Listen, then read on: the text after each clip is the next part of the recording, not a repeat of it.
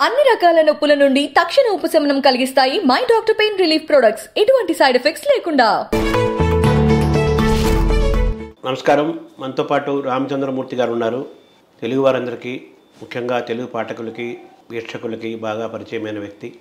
సుదీర్ఘమైన జర్నలిజం జీవితం. మనప్పటికే పాత్రికేయుడిగా 50 ఏళ్ళు పూర్తయింది. వ్యక్తిగతంగా మననే 75వ పుట్టినరోజు చేసుకున్నారు. వారి జీవిత ప్రయాణాన్ని చాలా గొప్ప ప్రయాణంగా మనం అభివర్ణించవచ్చు. అనేక పత్రికల్లో, ఛానల్లో, ఇటు ఇంగ్లీష్ పత్రికల్లోనూ, తెలుగు పత్రికల్లోనూ, ఎలక్ట్రానిక్ మీడియాలోనూ అన్ని చోట్ల పనిచేశారు. అలాగే అటు బెంగళూరులో, ఇటు విజయవాడలో, హైదరాబాద్లో అనేక ప్రాంతాలతోటి, అనేక పత్రికలతోటి, మీడియాలోని అనేక విభాగాలతోటి, అనేక రంగాలతో కూడా సుదీర్ఘమైన అనుభవం పనివేసుకొని అనేక మంది వ్యక్తులతో కలిసి ప్రయాణం చేసిన గొప్ప అనుభవం రామచంద్రమూర్తి గారిది. ఈరోజు 2 తెలుగు రాష్ట్రాల్లో ఉన్న జర్నలిస్టుల్లో శిఖర సమానమైన వారు రామచంద్రమూర్తి గారు. అలాగే భారతదేశ వ్యాప్తంగా చూసిన జాతీయ స్థాయిలో కూడా మల్టీగా పత్రికలో పనిచేసి సుదీర్ఘమైన కాలం జర్నలిస్టుగా, ముఖ్యంగా ఎడిటర్గా, సీనియర్ మోస్ట్ ఎడిటర్గా రామచంద్రమూర్తి గారిని చెప్పచ్చు. అటువంటి రామచంద్రమూర్తి గారి 75 ఏళ్ల జీవిత ప్రస్థానాన్ని, 50 ఏళ్ల పాత్రికేయ ప్రస్థానాన్ని ఒకసారి పరికించే ప్రయత్నం చేద్దాం. సార్ నమస్కారం. సార్ నమస్కారం. సార్ 75 ఏళ్ళు మీరు జీవితాన్ని సంపూర్ణ సుసంపన్నం చేసుకున్నారు. అలాగే పాత్రికేయ జీవితాన్ని కూడా సంపన్నం చేసుకున్నారు. 50 ఏళ్ళు అయింది మీరు పాత్రికేయ వృత్తిలోకి వచ్చి. ఒకసారి మీ సమీక్షించుకుంటే మీకు ఏమనిపిస్తుంది సార్? నాకు ఇష్టమైన రీతిలో జీవించాలనిపిస్తుంది. అంటే కొంతకాలం జర్నలిజంలో ప్రవేశించిన కొత్తలో కొద్దిగా కష్టమైనప్పటికీ, దాని తర్వాత 8 అయినప్పటి నుంచి అది హాయిగా సాగింది ప్రయాణం. ఒడిదుడుకులు ఉంటాయి, ప్రతి రంగంలోనూ ఉంటాయి, నాకు ఉన్నాయి. కానీ మొత్తం మీదకి నేను అనుకున్నట్టు జర్నలిజంలో నీతితో, నిజాయితీతో కలిసి పనిచేసినట్టు, నిబద్ధతతో కలిసి పనిచేసినట్టు అనిపించింది. ఇక జీవితం అంటారా, జీవితం సాగిపోతుంది. వివాహం, పిల్లలు, వాడిపై చదువులు, వాడి పెళ్ళిళ్ళు, మనవాళ్ళు, మనవరాళ్ళు అంతా యథావిధిగా సాగిపోతుంది. నిశ్చింతగా సాగుతుంది. విచారం లేదు, రిగ్రెట్స్ లేవు. అయ్యో ఇది చేయలేకపోయినా, ఇది చేశానని బాధ లేదు. జీవితం ఎట్లా వస్తే అట్లా స్వీకరించాను అని మనం చెప్పగలను. అంటే మొత్తం ఇంతమంది పెద్ద పెద్ద వాళ్ళతో మీరు ప్రయాణం చేశారు. అలాగే మీ పాత్రికేయ జీవితమే కన్నడ నాటలో ప్రారంభమైనట్టుగా చెప్పాలి. అంటే వృత్తిపరంగా కోర్సు ఇక్కడ హైదరాబాద్లో చేసినప్పటికీ కూడా. సో ఇదంతా సమీక్షించుకుంటే మీరు ప్రారంభంలో ఎటువంటి ఒడిదుడుకులు మీరు ఎదుర్కొన్నారు సార్? అంటే ఫస్ట్ 1973లో జర్నలిజం చేయడానికే నేపథ్యం ఉంది. నేను అంతకుముందు ఆర్టిస్ట్లో పనిచేశాను, అంతకుముందు టీచర్గా పనిచేశాను తల్లాల్లో, అంతకుముందు గ్లాస్ కంపెనీలో రిప్రజెంటేటివ్ పనిచేశాను. ఒక 3 ఉద్యోగాలు 4 ఏళ్లలో పూర్తి చేశాను. దాని తర్వాత ఒక ఆర్టీసీలో వచ్చిన సంక్షోభం కారణంగా నేను అది వదిలేసి జర్నలిజంలో చేరాను. జర్నలిజంలో 73లో చేరాను. 73-74 బ్యాచ్ మాది. బషీరుద్దీన్ మా గురువు. జర్నలిజం అయిన తర్వాత కూడా కొన్ని మాసాల పాటు సింగరేణి కాలేజీలో గోదావరి ఖండలో పనిచేశాను. దాని తర్వాత బెంగళూరులో సత్యసుబ్రహ్మణ్యం గారు ఉంటే ఆయనకు అప్లై చేస్తే ఆయన పిలిస్తే వెళ్ళి ఆంధ్రప్రభలో ఉపసంపాదకులు చేరాను ట్రైనీగా. 1976 ఫిబ్రవరి. అప్పటి నుంచి ఇక వెనక్కి తిరిగి చూడలేదు. అక్కడ 79 నవంబర్ దాకా బెంగళూరులో ఉన్నా. బెంగళూరులో ఉన్నప్పుడు చాలా గొప్ప అనుభవాలు వచ్చినాయి. ట్రైనింగ్ ఉండగానే నా చేత ఏటోలు రాయించారు సుబ్రహ్మణ్యం గారు. అప్పుడు ఏంటంటే సుబ్రహ్మణ్యం గారు అసిస్టెంట్ ఎడిటర్ బెంగళూరులో. ఏటీకి కాశీనాథ్ నాగేశ్వర గారు ఉండేవారు, పంచరాజ్య నాగేశ్వర గారు ఉండేవారు. పంచరాజ్యులకి ఆరోగ్యం బాగుండేది కదా, ఉబ్బసం. అందుకని ఆయన ఏటోలు రాసేవాడు కాదు ఆ రోజుల్లో, చివరి రోజుల్లో. అప్పుడు సత్యసుబ్రహ్మణ్యం గారి తర్వాత ఏటోలు రాయించేవారు. వారంలో ఒక రోజు నా చేత రాయించేవారు సత్యసుబ్రహ్మణ్యం గారు ట్రైనింగ్ ఇవ్వాలని. ప్రతి శుక్రవారం నాడు నేను రాసేవాడిని ఎడిటోర్లో.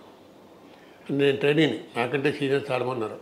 వెంకటేశ్వర గారని, వెంకటరెడ్డి గారని, నండేటి పాఠశాల గారని చాలామంది సీనియర్స్ ఉన్నారు. ఆయన కూడా ఎందుకో నాకు ట్రైనింగ్ ఇవ్వాలని అనిపించింది ఆయనకి. ఎందుకంటే జర్నలిజంలో ట్రైనింగ్ అయినా కాబట్టి, బీజే చేశాను కాబట్టి, జర్నలిజంని వృత్తిగా ఎన్నుకున్నాను కాబట్టి. అంటే అందరూ అక్కడ ఉన్న వాళ్ళందరూ అటువంటి వాళ్ళు, కానీ మొత్తం నాకు అవకాశం ఇచ్చాడు ఆయన. అవకాశాన్ని సద్వినియోగం చేసుకుందని చెప్పాలి. ఇప్పుడు క్రమం తప్పకుండా రాసి పెట్టామని. దాని తర్వాత బెంగళూరులో ఆంధ్రప్రభకి రిపోర్ట్ ఉండేవాడు కాదు. ఆంధ్రప్రభ ఒక రాయలసీమలో పంపిణీ చేసే ఎడిషన్ ఒక ప్రింట్ అది. రాయలసీమ ఎడిషన్కి ప్రింటింగ్ కేంద్రం అది. ప్రింటింగ్ ఎక్కడ జరిగింది సార్? అక్కడ బెంగళూరులో. ఇండియన్ ఎక్స్ప్రెస్లో. కన్నడప్రభ ఉండేవి కదా. కన్నడప్రభ, ఇండియన్ ఎక్స్ప్రెస్, ఆంధ్రప్రభ ఒకటే బిల్డింగ్లో ఉండేది క్వీన్స్ రోడ్లో. పెద్ద పెద్ద కాంపౌండ్ క్వీన్స్ రోడ్లో అక్కడ ఉండేది. అక్కడ అప్పుడప్పుడు గోయంకా వస్తుండేవారు, ఇద్దరు గోయంకా తండ్రి తల్లి ఇద్దరు వచ్చేవాళ్ళు, తండ్రి కొడుకు ఇద్దరు వచ్చేవాళ్ళు. శంకర్ నారాయణ మేనేజర్ ఉండేవాడు.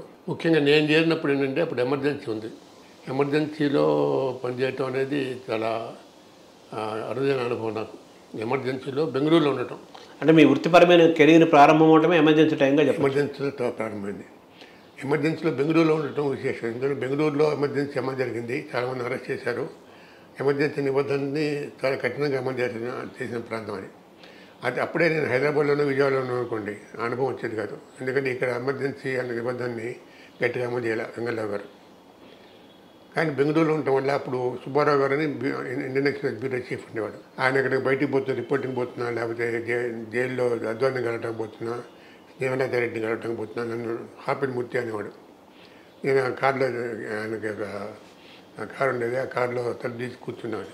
నేను fiat car sir, ambassador sir, fiat car ఆయనే డ్రైవ్ చేసేవాడు. Vishnumurthy I'm going to jail, are you coming అంటే ఐఎమ్ కమింగ్ అంటే హాపిన్ అనేవాడు. కూర్చొని వెళ్ళిపోయాడు. అట్లా తిరగతను ఇండియన్ ఎక్స్ప్రెస్ బ్యూరో చీఫ్, చాలా సమర్థుడు. ఇటీవల పోయారు ఆయన. ఆయనతో కలిసి నేను జైలుకి వెళ్ళాను. అద్వాని దగ్గర 2 సార్లు వెళ్ళాను. దేవనాథ రెడ్డిని ఒకసారి కలిశాను. అక్కడ జైలు అంటే కర్ణాటక జైలు. బెంగళూరు. అంటే బెంగళూరులో ఏదో కమిటీ సమావేశం ఉంటే వచ్చారు. ఏదో ఒక స్థాయి సంఘాలు ఉంటాయి కదా, పార్లమెంటరీ కమిటీస్. ఆ సంఘాలు ఉంటే మధు దండావతే, వాజ్పేయి, అద్వాని ముగ్గురు వచ్చారు. అప్పుడే ఎమర్జెన్సీ ప్రకటించారు. అప్పుడే అరెస్ట్ చేశారు. అరెస్ట్ చేసి బెంగళూరు జైల్లోనే పెట్టారు. వాజ్పేయి ఆరోగ్య కారణాల వల్ల హైదరాబాద్, ఢిల్లీ వెళ్ళిపోయారు. అద్వాని మాత్రం అక్కడే 2 ఇయర్స్ అక్కడే 18 months అక్కడే ఉన్నారు. మధు దండావతే కూడా అక్కడే ఉన్నారు. దాని తర్వాత Devanatha Reddy, George Fernandes friend, మన ఫిడియల్ డజన్ రాసిన రెడ్డి గారి భార్య. ఆవిడ కూడా ఆరోగ్యం సరిగ్గా లేకపోతే ఆవిడ కూడా ఆరోగ్యం సరిగ్గా లేదని విడుదల చేశారు. కానీ విడుదల చేసిన కొన్ని రోజులకే చచ్చిపోయారు. ఆవిడ కేవలం జార్జ్ ఫెర్నాండెస్ తెలుసు కాబట్టి అరెస్ట్ చేశారు. ఆవిడ వేరే పాత్ర లేదు. ఆవిడ కూడా స్వస్పష్ట భావన కలిగిన వ్యక్తి, సినిమా నిర్మాత, అన్నీ ఉన్నాయి. ఆ సందర్భం కూడా అప్పుడే ఉండటంతో బెంగళూరు స్టే అనేది బాగా జరిగింది నాకు. దాంతో రిపోర్టింగ్ చేయటం అనేది దేవరాదాస్ ఇంటర్వ్యూ చేయడానికి పంపించాను నన్ను. అట్లాగే చిక్కమగూడులో ఇందిరాగాంధీ పోటీ చేస్తే దేవరాదాస్ అప్పుడు ఆయన ఏం చేస్తున్నాడు సార్? అప్పుడు ముఖ్యమంత్రి దేవరాదాస్ కర్ణాటక ముఖ్యమంత్రి. అవును. ఇక్కడ చెన్నారెడ్డి గారి లాగానే అక్కడ దేవరాదాస్ ఉండేవాడు. పెద్ద పేరు కదా దేవరాదాస్. ఇప్పటికీ కూడా ఆయనకి మంచి పేరు కదా సార్. బీసీ నాయకుడు, మంచి పేరున్నవాడు. ఆయన్ని మీరు ఇంటర్వ్యూ చేసే అవకాశం మీకు వచ్చింది? నాకు వచ్చింది. సుబ్బారావు మీ కెరీర్ ప్రారంభంగా సార్ అప్పుడే మరి అంత పెద్ద అవకాశం? అప్పుడు 1 year కూడా కాలేదు నేను చేరి. 1 year కూడా కాలేదు. అప్పుడే ముఖ్యమంత్రి ఇంటర్వ్యూ చేసే అవకాశం చేసి వచ్చింది. చిక్కమగూడూరు వెళ్ళి ఇందిరాగాంధీ సభలు కవర్ చేశాను. జార్జ్ ఫెర్నాండెస్ అంటే వీరేంద్ర పాటిల్, ఇందిరాగాంధీ మధ్య పోటీ చిక్కమగూడూరు బై ఎలక్షన్స్కి. వీరేంద్ర పాటిల్ తరఫున ప్రచారం చేయడానికి జార్జ్ ఫెర్నాండెస్ వచ్చేవాడు. జార్జ్ ఫెర్నాండెస్ మీటింగ్లు అవన్నీ కవర్ చేశాను. అప్పుడే యాక్చువల్గా రాజశేఖర్ గారిని చిక్కమగూడూరులో ఫస్ట్ టైం కలిశాను. మీరు వైఎస్ రాజశేఖర్ గారు అక్కడే. అప్పుడు ఏం జరిగిందంటే బెంగళూరులో పనిచేస్తున్నా కదా, వెంకటరామరావు గారు వచ్చాడు. అప్పుడు రాజశేఖర్ ఎమ్మెల్యే అయ్యాడు. ఎవరు? రాజశేఖర్ ఎమ్మెల్యే అయ్యాడు అప్పటికే? ఆయన అయ్యాడు. ఫస్ట్ టైం ఎమ్మెల్యే 78లో ఎమ్మెల్యే అయ్యాడు. అప్పుడు ఎమ్మెల్యే అయ్యాడు కాలేదు. 78లో అయ్యాడు ఆయన ఎమ్మెల్యే. అవును sir. 77లో జరుపుకుంటాడు by election. చిక్కమగూడూరు by election 77లో 76లో జరిగింది. రాజకీయాలు ప్రారంభ దశ. అంటే మీకేమో జర్నలిజం ప్రారంభ దశ, ఆయనకేమో రాజకీయాలు ప్రారంభ దశగా చెప్పాలి. భవన వెంకటరాము అప్పుడు విద్యామంత్రి. ఆయన హైదరాబాద్ వచ్చారు, బెంగళూరు వచ్చారు. మూర్తి గారు నేను చిక్కమగూడూరు పోతే మీరు వస్తారన్నాడు. ఆయన ఒక్కడే ఉన్నాడు. నన్ను నమ్మున నేను వెళ్ళా. అప్పుడు అందరం తిరిగాం మొత్తం. ఇందిరాగాంధీ మీటింగ్ చూసాము, వీరేంద్ర పాటిల్ మీటింగ్ చూసాము, జార్జ్ ఫెర్నాండెస్ మీటింగ్ చూసాము. అంతా మొత్తం మనుషులతో మాట్లాడాము, వ్యక్తులతో మాట్లాడాము, హోటల్తో మాట్లాడాము. అంతా అయిపోయింది. అయిపోయిన తర్వాత రణస్థలాలో ఒక హోటల్లో పడుకున్నాం. రాత్రి 12కి ఆయన తలుపు కొట్టారు. తలుపు కొట్టి చూస్తే ఇక్కడ వైఎస్ రాజశేఖర్ ఫస్ట్ టైం చూడటం. ఆయన రా వైఎస్ రా అన్నాడు. రాజా రా అన్నాడు. రాజా అని పిలుస్తాడు రాజశేఖర్ రెడ్డిని. భవన వెంకటరావు. ఇంకా కబుర్లు చెప్పుకున్నాం, పడుకున్నాం. అదే ఫస్ట్ టైం చూడటం. మీకు ఆయన కూడా వయసు ఆల్మోస్ట్ కొన్ని మంచి తేడా అనుకుంటాం కదా. నేను ఆయనకంటే 1 year ముందు పుట్టాను. ఆయన 49 పుట్టాను, నేను 48 పుట్టాను. 1 year తేడా. సో రాజశేఖర రెడ్డి మీకు ఫస్ట్ కలిసినప్పుడు మీకు ఏమనిపించింది సార్ ఆయన్ని? Young man, very energetic man, very cheerful man, confident. అది పైకి వస్తాడు, చాలా దూరం పోతాడు రాజకీయాలు అనిపించింది. మీకు అనిపించింది. తర్వాత మీకు రాజశేఖర రెడ్డికి మీ స్నేహం ఆయన జీవితాంతం కొనసాగింది కదా సార్ రాజశేఖర రెడ్డి ఇంతకాలం. సో కన్నడ ఆయన జర్నలిస్ట్, ఆయన పొలిటీషియన్, అంతే. మించి స్నేహం లేదు. అదే ఇంకా మన ప్రవర్తన బట్టి కొంతమంది మనల్ని గౌరవిస్తారు, దగ్గర తీస్తారు. తెలుగు వాళ్ళే మీ మీ పాత్రికేయ ప్రస్థానం కన్నడ నాట ప్రారంభమైంది. అక్కడ మీరు కర్ణాటకలో 3 ఏళ్ళు 4 ఏళ్ళు సుమారు ఉన్నారు కదా సార్? 3.5 years ఉన్నారు కదా సార్. అక్కడ ఏంటి నేర్చుకున్నారు సార్? ఆ ప్రాంతం మీకు ఏమి నేర్చుకున్నా? కన్నడ నేర్చుకున్నా. వర్కింగ్ నాలెడ్జ్ ఆఫ్ కన్నడ వచ్చు. ఇప్పుడు మర్చిపోయాను కానీ 40 ఏళ్ళు కాబట్టి అప్పుడు కన్నడలో మాట్లాడేవాడిని. మా దగ్గర సత్యనారాయణ అని, సైదులు అని 2 అటెండర్లు ఉండేవాడు. వాళ్ళతో తెలుగులో కన్నడలో మాట్లాడేవాడిని. అట్లా బయటకు పోతే కన్నడనే. ఇంటి ఓనర్ కూడా తిరిగావిడ కన్నడలో మాట్లాడేది. కన్నడ మాట్లాడుతూ నేర్చుకున్నా అక్కడ ఉన్నప్పుడు. దాని తర్వాత how to report. Arun Shouri నాయకత్వంలో ఒక టీం పనిచేసేది. ఆ టీంలో నేను యంగెస్ట్ మెంబర్ని. అంటే ఆయనకి సమాచారం సేకరించిస్తే ఆయన ఆర్టికల్స్ రాసేవాడు. ఎమర్జెన్సీ టైంలో ఆయన అరుణ్ షౌరి డెఫినెట్గా నెలకి 2 సార్లు బెంగళూరు వచ్చేవాడు. వచ్చినప్పుడు 6 నెలలు ఉండేవాడు. అంటే బెంగళూరు కేంద్రంగా పనిచేసేవాడు అనమాట ఆయన ఎప్పుడూ రామ్నాథ్జీతో టచ్లో ఉండేవాడు. సేట్జీ అంటూ మాట్లాడు. ఆయన చీఫ్ ఎడిటర్గా ఉండేవాడు sir. Arun Shouri chief editor అప్పుడు? చీఫ్ ఎడిటర్ కాదు, ఆయన ఓన్లీ స్పెషల్ కరెస్పాండెంట్ హోదా అనుకుంటా. అప్పుడు ఎడిటర్ కేవీ నరసింహన్. అంత మూలగంకర్ ఉండేవాడు. ఫస్ట్ ఎమర్జెన్సీ పెట్టిన కొత్తలో మూలగంకర్ ఉండేవాడు. ఇందిరాగాంధీ పడలేక ఆయన తెప్పించారు. ఆయన తెప్పించి కేవీ నరసింహన్ అని పెట్టారు. తెలుగు సార్ ఆయన? కాదు, తమిళియన్ సెటిల్డ్ ఇన్ బెంగళూరు. ఆయన కూడా గట్టివాడు. మూలగంకర్ ఇంత గట్టివాడు. కానీ కొద్దిగా గివ్ అండ్ టేక్ ఉండేది, కొద్దిగా ఫ్లెక్సిబుల్గా ఉండేవాడు.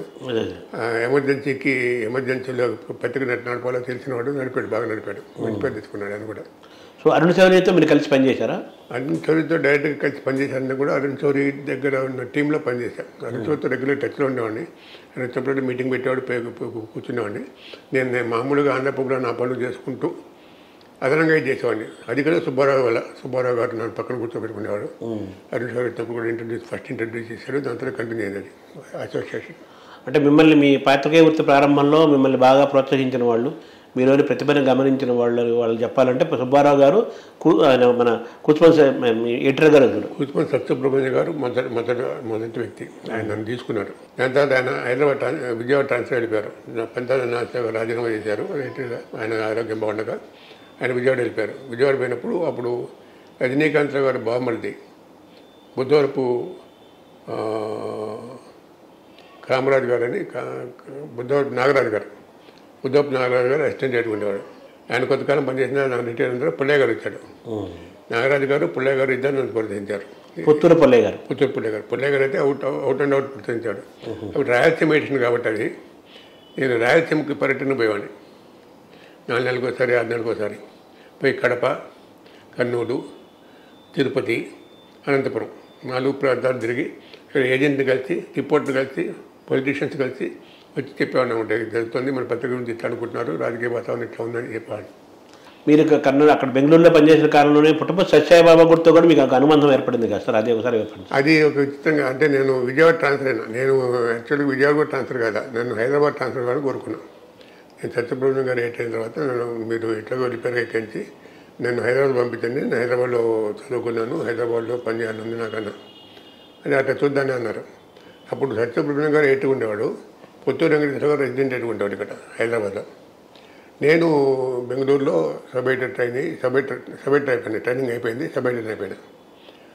అప్పుడు నేను శంకర్ నాయర్ అని ఉండేవాడు మేనేజర్, ట్రాన్స్ఫర్ అయింది. నేను ఆర్డర్ తీసుకోవడానికి శంకర్ నాయర్ దగ్గర పోయినా. శంకర్ నాయర్ ఏమనంటే నా ఆర్డర్ రెడీగా ఉంది మూర్తి గారు, your order is ready, your transfer to Hyderabad, your order is ready, but there is 1 programme by Sathya Sai Baba here, he is conducting summer classes. ఆ సమ్మర్ క్లాసెస్ అటెండ్ అయ్యి ఆ ఫస్ట్ డే ప్రోగ్రామ్ కవర్ చేసి then you can come to me next time tomorrow you can take the order అని చెప్పాడు. White ఫీల్డ్స్లో ఉండేవాళ్ళు sir? White ఫీల్డ్లో ఉండేవాడు.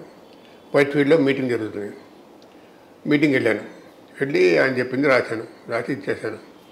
మన్నాడు పోయి నా order no your order is there but it seems Baba has spoken to Sethji Ramnath Goenka and he wanted the same reporter to come for the rest of the 30 days then you can go 40 days. అంటే 40 రోజులు ఆ ఉత్సవాల కార్యక్రమాలు కాదు మిమ్మల్ని పంపించమన్నారు. పంపించాను. బాబా రామ్నాథ్ గోయంకా అని అడిగాడు. రామ్నాథ్ గోయంకా శంకర్నాథ్ చెప్పాడు, ఇట్లా send the same bye for all the 40 days అని చెప్పాడు. అందుకని after 40 days you can come and take the order to be ready, don't worry about transfer, you're transferred but you do this work and go అని చెప్పాడు. అప్పుడు 40 days రెగ్యులర్గా బాబా దగ్గరికి వెళ్తాం, white field వెళ్తాం, ఆయన చెప్పిన ఉపన్యాసం రాయటం, అట్లా 40 రోజులు గడిపినాయి. ఆంధ్రప్రభకి ఇంగ్లీష్ ఎక్స్ప్రెస్ రెండింటికి రాసేవాళ్ళ? ఆంధ్రప్రభకి రాసేవాడిని, ఎక్స్ప్రెస్ కూడా వేసుకునేవాడు కాదు. ఓకే. ఓన్లీ ఇండియన్ ఎక్స్ప్రెస్ ఆంధ్రప్రభలో తెలుగులో రాసేవాడిని, యాజ్ టీచర్ రాసేవాడిని, ఆయన చెప్తే రాసేవాడిని, ఆయనకు నచ్చిందని. దాని తర్వాత 40 days అయిన తర్వాత వెళ్ళా. 40 days కాకముందు నన్ను ఒకసారి ఫ్యామిలీ తర ముందు పిలిచాడు. నేను కమల, పెద్దవాడు వెంకట, వాడు పుట్టాడు, చిన్నవాడు పుట్టాడు ఇంకా అక్కడ. మా అన్నయ్య గారు వదిన గారు మా దగ్గర ఉన్నారు. అందరం కలిసి వెళ్ళాం బాబా గారి దగ్గర పోయి. ఆయన ఒక 40 నిమిషాలు మా దగ్గర గడిపి బాబుని ఒళ్ళో కూర్చోబెట్టుకొని అంతా యోగక్షేమం అడిగి పంపిస్తుంటే మీకోసమే ఉన్నా మాస్టారు స్వామి, ఇప్పటిదాకా అది 40 రోజుల క్రితం నేను విజయవాడ హైదరాబాద్ ట్రాన్స్ఫర్ వెళ్ళిపోవాల్సింది, నేను మీకోసం ఉన్నాను ఇక్కడన్నా. నీకు ట్రాన్స్ఫర్ అయింది కానీ హైదరాబాద్ కాదు బంగారు, నువ్వు విజయవాడ పోతున్నావు అన్నాడు. నేను పిచ్చి స్వామిదే, నేను హైదరాబాద్ ట్రాన్స్ఫర్ అవుతున్నాను, ఆర్డర్ పడుతుందని చెప్పాడు మేనేజరు. కాదు స్వామి, నేను హైదరాబాద్ పోతున్నా, విజయవాడ కాదన్నా. నువ్వు విజయవాడ పోతావు బంగారు, హైదరాబాద్ కాదన్నాడు. సరే నేను ఎక్కడికైతే ట్రాన్స్ఫర్ అయితే అవుతుంది, వెళ్ళిపోతున్నాను అని వచ్చేసాను. అయితే మన్నాడు ఇక్కడికి వెళ్ళాను, మన ఆఫీస్కి వెళ్ళి మరి శంకర్ నాయర్ దగ్గరికి వెళ్ళా. మేనేజర్ పేరు Shankar Nair, Malayali. అందుకెళ్ళి Shankar Nair విషమూర్తి, there was a change in the 40 days of ఇంటర్గ్నం. Your editor and president editor both wanted you.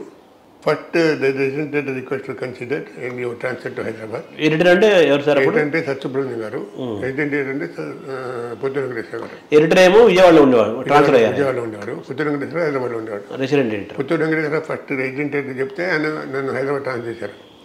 But editor wanted me to be at Vijayawada, పట్టుబట్టాడు. అందుకని you're transfer to Vijayawada not Hyderabad అన్నాడు. ఐఎమ్ గివింగ్ ది ఆర్డర్ ఇచ్చాడు, transfer order ఇచ్చాడు.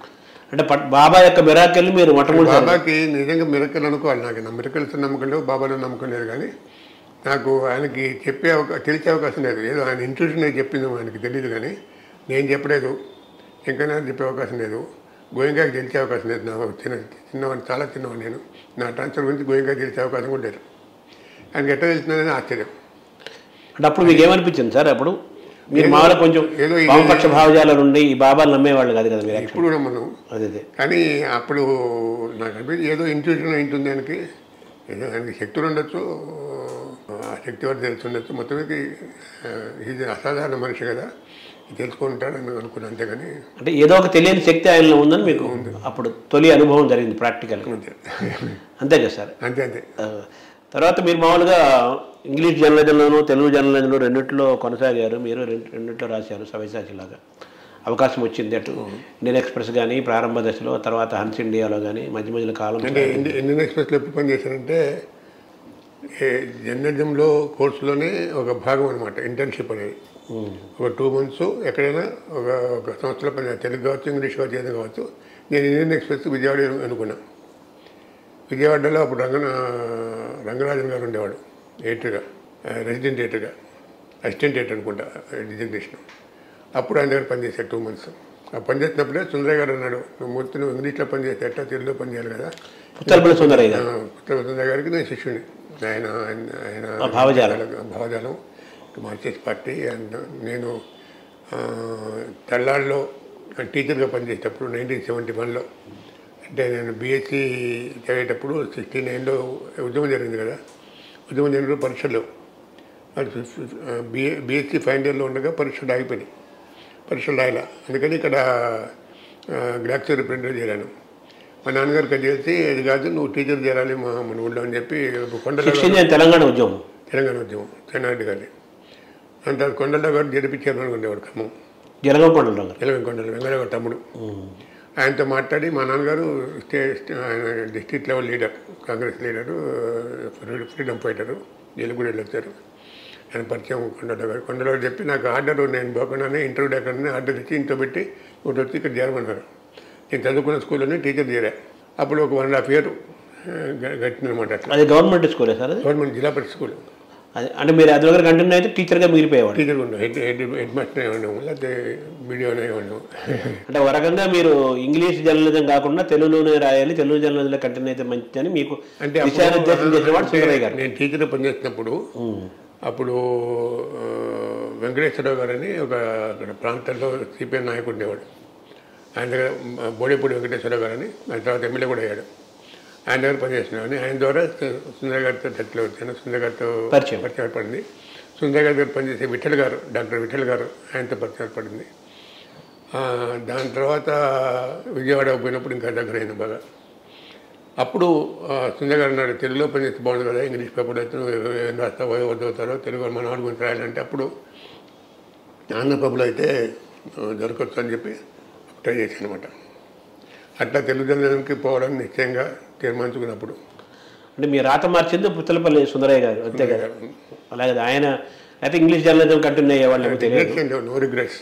అదే పుత్తలపల్లి సుందరయ్య గారి యొక్క ఆయన దిశానిర్దేశం, ఆయన ఇచ్చిన ఆలోచనతో మీరు తెలుగు జర్నలిజాన్ని ఎంచుకొని దాంతో మీరు మీ ప్రారంభం అలా మొదలైంది. తర్వాత మీ బ్యాక్గ్రౌండ్ అంతా మీరు తెలుగు మీడియం చదువుకున్నారా? ఇంగ్లీష్ ఎలా రాయగలుగుతున్నారు? తెలుగు మీడియంలో చదువుకున్నా. హెచ్ఎస్సి వరకు Telugu medium, పీహెచ్లో English medium. 10th class వరకు అంటారా తెలుగు మీడియం? హెచ్ఎస్సి అప్పుడు 11th క్లాస్ వరకు ఉండేది మా దగ్గర. లాస్ట్ బ్యాచ్ మాది. దాని తర్వాత హెచ్ఎస్సి అయింది మాది. పీహెచ్సి కూడా లాస్ట్ బ్యాచ్. దాని తర్వాత ఇంటర్మీడియట్ 2 years అయింది. PHC 1 year. మేము పీహెచ్సి అవడానికి నేను డాక్టర్ ఉపేంద్ర, సత్యం ఇద్దరు మెడిసిన్ దాని తర్వాత డాక్టర్లు అయ్యారు. మేము ముగ్గురం కలిసి ఒకే రోజు తల్లారి నుంచి బయలుదేరి, మేము ముగ్గురు క్లాస్మేట్స్ అనమాట. ఒకే రోజు తల్లారి నుంచి ఒకటే బస్సులో బయలుదేరి హైదరాబాద్ దిగాం. హైదరాబాద్ దిగి వైస్ హాస్టల్కి వెళ్ళాం. అక్కడి నుంచి ఇక మా ప్రస్థానం మొదలైంది. వాళ్ళిద్దరూ కాకతీయలో మెడిసిన్ చేశారు. నేను ఇక్కడ బీఎస్సీ చేశాను. న్యూస్ కాలేజ్లో పీహెచ్సీ బీఎస్సీ చదివాను. అంటే మీరు తెలుగు మీడియంలో చదువుకొని, పునాదులు తెలుగు మీడియమే కదా చాలా అయ్యండి. తర్వాత పీహెచ్సీ బీఎస్సీలో ఇంగ్లీష్ మీడియంలో చదువుకున్నారు. అయితే మీరు ఇంగ్లీష్ పట్టుదలగా నేర్చుకోవడానికి ఏమన్నా కారణాలు ఉన్నాయి? అంటే ఇంగ్లీషు టీచరు మురళీధర గారు ఉండేవాడు మా తల్లాలో. మా తల్లాడు అంటే మా నేటివ్ ప్లేస్. అక్కడ ఆయన ట్యూషన్ చెప్పేవాడు. ఇంటికి పిలిపించుకొని ఇంగ్లీష్ చెప్పేవాడు. ఇంగ్లీషు తెలుగు 2 భాషల్లో కూడా నాకు ప్రవేశం కలగడానికి, ఆసక్తి కలగడానికి ఇద్దరు టీచర్లు కారణం.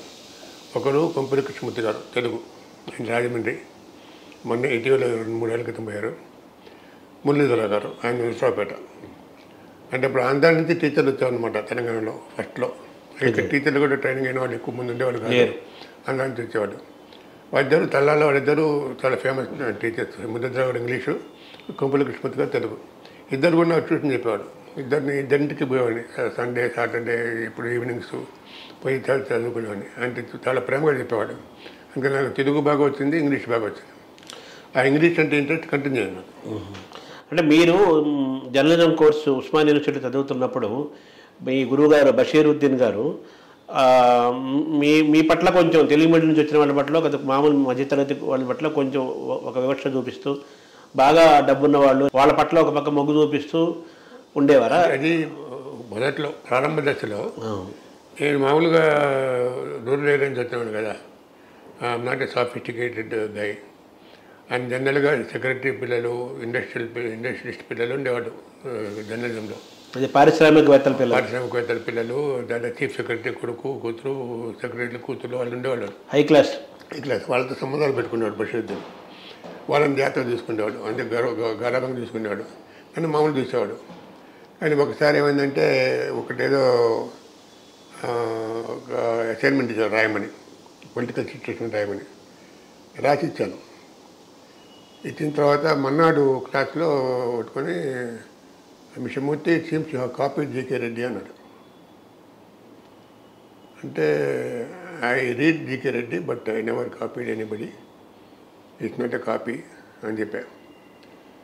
దాని తర్వాత మన్నాడు పిలిచి, I'm so sorry mister Murthy, you wrote similarly GK Reddy rights I appreciate you. Your flow of English, your knowledge of events was very good. I never expected to write this way. That's why I said that way అని చెప్పి apology చెప్పాడు. అప్పటి నుంచి he has change his opinion of మీ. నా గురించి ఆయన అభిప్రాయం మారింది. క్లాస్లో కూడా అంటే గౌరవం పెరిగింది. అప్పటి నుంచి ఇక దేని లుకింగ్ బ్యాక్. అంటే మీ జర్నలిజం గురువు బషీరుద్దీన్ గారు అని చెప్పాలి కదా? బషీరుద్దీన్ అనుమానం. జీకే రెడ్డి గారి ప్రభావం మీకు ఎలా పడింది సార్ మీ పైన? అంటే నేను మొన్న నుంచి కూడా హిందూ ఇండియన్స్ రెండు చదివాను. నేను స్టూడెంట్గా ఉన్నప్పుడు, టీచర్గా ఉన్నప్పుడు, తల్లాడిలో ఉన్నప్పుడు బస్ స్టాండ్కి పోయి 2 పేపర్లు తెచ్చుకొని ఇంటికి పోయి చదువుకునేవాడిని. బస్ స్టాండ్కి వచ్చేవి 2 హిందూ ఇండియన్స్ వస్తూ. ఎప్పుడు అప్పటి నుంచి ఇప్పటిదాకా హిందూ చదువుతూ ఉన్నాను రెగ్యులర్గా. దాదాపు 70 ఏళ్ళుగా, 60 ఏళ్ళుగా. దాంట్లో జీకే రెడ్డి అనేది ఏస్ journalist from Delhi, special correspondent from Delhi. ఆయన పొలిటికల్ ఈవెంట్స్ గురించి రాసేవాడు. కొంచెం కైట్ ఫ్లైయింగ్ చేసేవాడు, ఇమాజినేషన్తో రాసేవాడు, కొంత ఊహాగానం చేసి రాసేవాడు. కొన్నిసార్లు కరెక్ట్ అయ్యి, కొన్నిసార్లు తప్పయ్యేది. ఆయన గురించి నరసింహారావు గారు ఇన్సైడర్లో రాశారు. ఆయన గురించి పరోక్షంగా, అంతా పరోక్షంగా ఇన్సైడర్. ఆయన ఇన్ఫ్లుయెన్స్ నా మీద పడింది. ఆయన రాసినట్టు రాయటం. ఆయన రాసిన ఫస్ట్ 2 పేరాస్ రాసి 3rd పేరాలో as against this background అని మొదలుపెడతాడు. ముందు బ్యాక్గ్రౌండ్ ఇచ్చి యాజ్ అగైన్స్ దిస్ బ్యాక్గ్రౌండ్ మొదలుపెడతాడు. నేను కూడా అట్లాగే రాశా ఆనాడు. అందుకని వాడికి అనుమానం వచ్చింది బషీరుద్దీన్కి. దాని తర్వాత మొత్తం అయిన తర్వాత తెలిసిపోయింది ఇది వచ్చినాడని. దాని తర్వాత క్షమాపణ చెప్పి అయిపోయింది. జీకే రెడ్డి ప్రత్యేకత ఏంటి సార్ మిమ్మల్ని ఆకర్షించిన అంశం? జీకే రెడ్డి సింపుల్ ఇంగ్లీష్ రాస్తాడు, ఫ్లోరల్ లాంగ్వేజ్ రాస్తాడు, మనుషుని కలిసి మాట్లాడిన తర్వాత రాస్తాడు. సంభాషణ శైలి అంటే శైలి కాదు. ఆయన కాఫీ హౌస్లో కూర్చున్నాడు కర్ణాటక ప్లేస్లో, ఢిల్లీలో. అక్కడికి పాలిటీషియన్స్, డిప్లొమాట్స్ అందరూ వచ్చేవాడు. వాళ్ళతో మాట్లాడి ఆఫీసు పోయి ఐటమ్ కొట్టేవాడు. అంటే ఒక రిలయబిలిటీ ఉంది, ఒక క్రెడిబిలిటీ ఉన్న జర్నలిస్ట్ అతను జీకే రెడ్డి. అంటే ఆయన ముద్ర మీకు బాగా అంటే ఇష్టం. అంటే ఆయన పేపర్ ఆయన బయట ఐటమ్ ఉంటే ఫస్ట్ అది మిగతా చదవటం. తర్వాత మీ నాన్నగారు మీరు చెబుతున్నారు తల్లాడ గ్రామంలో కారణంగా పనిచేశారని కూడా చదివాను. అలాగే ఆయన పూర్తి కాంగ్రెస్ నాయకుడిగా కూడా ఆయన బాగా ప్రసిద్ధుడు కదా. అటువంటిది మీ నాన్నగారు కాంగ్రెస్ వాతావరణము, మీ ఇంటి వాతావరణం కాంగ్రెస్ వాతావరణం ఉన్నప్పుడు మీరు వామపక్ష భావజాలకు ఎలా ఆకర్షణకు గురయ్యారు? యాక్చువల్గా వాస్తవానికి అయితే వామపక్షానికి పోకూడదు నేను. ఎందుకంటే మా నాన్నగారిని అన్నారగూడెంలో గ్రామం ఉన్నది, దానికి కూడా పట్టవారు ఆయన. అక్కడ కమ్యూనిస్టులు తీసుకెళ్లారు చంపడానికి. అప్పుడు ఆ గ్రామస్తులందరూ వెంటబడి, కమ్యూనిస్టులు వెంటబడి బచ్చనాడి శాస్త్రి గారు మంచివాడు, ఆయన ఏమైనా అపకారం చేయడాన్ని బచ్చనాడితే వదిలిపెట్టారు. అంటే యాక్చువల్గా కమ్యూనిస్టులు చంపడానికి ప్రయత్నించిన మా నాన్నని, మా నాన్నని చంపడానికి ప్రయత్నించిన కమ్యూనిస్టుల్ని నేను క్షమించడం కాక వాళ్ళతో చెడ్డగా కావడం అనేది అది విశేషమే. కానీ అప్పటికి మా పరిస్థితులు మారిపోయినాయి. కాంగ్రెస్ గవర్నమెంట్ వచ్చింది. కాంగ్రెస్ గవర్నమెంట్కి వ్యతిరేకంగా పోరాడే ఆ ప్రాంత ఖమ్మం జిల్లాలో కమ్యూనిస్ట్ నాయకులు ఉన్నారు. వాళ్ళ నిజాయితీ కనిపించింది. నేను మార్క్స్ ఎంగిల్స్ చదువుకున్నా కాబట్టి నాతో మొదటి నుంచి కమ్యూనిస్ట్ భావజాలం ఉంది. తల్లాల్లో నేను కోటపతి రాధాకృష్ణమూర్తి, నేను ఉపేంద్ర వీళ్ళందరం కలిసి ఒక లైబ్రరీ పెట్టాం, మావో లైబ్రరీని పెట్టాం. మావో లైబ్రరీ మరి నక్సలైట్ ప్రభావం కూడా మా మీద ఉండేది. అప్పుడున్న ప్రభావాన్ని ఉండేవి మాది యూత్ కదా. ఆ రకంగా కమ్యూనిస్ట్ ప్రభావం ఉంది మన మీద. అంటే జనరల్గా కమ్యూనిజం ప్రభావితంగా ఉన్న జిల్లాల్లో, ప్రాంతాల్లో ఖమ్మం కూడా ప్రధానమైంది కదా. ఖమ్మం మొదటిది. అదే దాని తర్వాత నల్గొండ. ఖమ్మం, నల్గొండ. అప్పుడు వరంగల్లో భాగం ఉండేది. సాయుధపురం ఉన్నప్పుడు వరంగల్లో భాగం ఉండేది ఖమ్మం. కానీ ఖమ్మం, వరంగల్, నల్గొండ 3 జిల్లాలో ప్రభావితం. అప్పటి వాతావరణము, అప్పుడు వ్యక్తులు, వయస్సు, అవి మీరు చదివిన పుస్తకాలు అన్నీ కూడా మిమ్మల్ని వామపక్షాల వైపు మళ్ళించాయి. తర్వాత మీరు విశ్వనాథ్ సత్యనారాయణ గారిని కూడా ఇంటర్వ్యూ చేసే ఒక భాగ్యం మీకు తగ్గిందట కదా. అది ఏంటంటే నేను జర్నలిజం చదివేటప్పుడే మూర్తి గారు అని ఒక feature theatre, క్రానికల్లో feature theatre, feature theatre మూర్తి గారు అని ఆయన మాకు పార్ట్ టైం లెక్చర్గా వచ్చేవాడు. వచ్చినప్పుడు ఒకనాడు ఏదో మాట సందర్భంగా నేను విశ్వనాథ్ సత్యం గారు మా బంధువు అని చెప్పాను. దాని తర్వాత కొంతకాలానికి సత్యం గారికి జ్ఞానపీఠ అవార్డు వచ్చిన తర్వాత నన్ను పిలిచి, మూర్తి గారు పిలిచి, సత్యం గారు బంధువు ఉన్నావు కదా, నువ్వు విజయవాడ ఇంటర్వ్యూ చేయొచ్చు కదా అని అన్నారు. అంటే చేస్తాను సార్, ఇంటర్వ్యూ చేస్తాను సార్ అన్నాను. క్రానికల్కి చేయమన్నాడు. క్రానికల్కి చేస్తాను అన్నాను. పోయినాను. మా మేనమ్మ అక్కడే ఉన్నారు, రామనరసింహ గారు, రామనరసింహ గారు, విశ్వనాథ్ సత్యం గారు ఇద్దరు ఎస్ఆర్ఆర్ కాలేజీలో కలీగ్స్. ఈయన ఎకనామిక్స్ హెడ్ ఆఫ్ డిపార్ట్మెంట్, ఆయన తెలుగు హెడ్ ఆఫ్ డిపార్ట్మెంట్. కొంత మంచి ఫ్రెండ్స్. ఆయన దగ్గర పోయి మొత్తం క్వశ్చన్ తయారు చేసుకొని ఆయన కొడుకు సత్యవేదుల రామలక్ష్మణ్ గారు పెద్ద కొడుకు శ్రీకేష్ మా బావగారు ఆయన కూడా వెంట పెట్టుకొని ఇద్దరం కలిసి సత్యం గారింటికి వెళ్ళాం. ఆయన ఆంధ్రపత్రికలో పనిచేసాడు. ఆయన ఆంధ్రపత్రికలో చీఫ్ సబ్ చేశాడు. ఆయన కూడా జర్నలిస్టు, మొదటి జర్నలిస్టు మా కుటుంబాల్లో. ఆయన మొట్టమొదటి అంటే అంతకుముందు వాళ్ళ బాబాయ్ అంటే మా చిన్నమామ గారు పాకిస్తాన్ అనే పత్రిక ఉండేది, విజయవాడ వచ్చేది పాకిస్తాన్ పత్రిక, దానికి ఏటుకుండేవాడు కొంతకాలం. ఆయన first journalist, second journalist Srikesh, third journalist నేను. దాని తర్వాత మా బామ్మర్ది ఇద్దరు జర్నలిస్ట్ అయ్యారు, మా తమ్ముడు జర్నలిస్ట్ అయ్యాడు. అది వేరే విషయం. మీ కుటుంబంలో జర్నలిస్ట్ వచ్చారు, నన్ను చూసి నా ప్రోద్బలంతో వచ్చిన వాళ్ళు. దాని తర్వాత సత్యం దగ్గరికి వెళ్ళాను. సత్యం దగ్గరికి పోయి ఈ క్వశ్చన్స్ రాసుకుపోయినా కదా, ఇంగ్లీష్లో రాసుకుపోయినా. సత్యం గారు నా మాస్టర్, నేను ఇంగ్లీష్లో క్వశ్చన్ రాసుకుని వచ్చాను, ఇంగ్లీష్ పేపర్కి మిమ్మల్ని ఇంటర్వ్యూ చేయబోతున్నా, నేను ఇంగ్లీష్లో క్వశ్చన్ వస్తాను, మీరు తెలుగులో చెప్పండి, పర్వాలేదు, నేను ఇంగ్లీష్లో రాసుకుంటాను దాని తర్వాత అని చెప్పాను. ఏం పర్లేదు, నువ్వు ఇంగ్లీష్ అడగవా, నేను ఇంగ్లీష్లో చెప్పే ప్రయత్నం చేస్తాను అన్నాడు. ఆయన ఇంగ్లీష్ అద్భుతంగా వచ్చా నాకు అంతవరకు తెలియదు. నేను తెలుగులో మహాపండితుడు కానీ ఇంగ్లీష్ కూడా బాగా వచ్చని తెలియదు.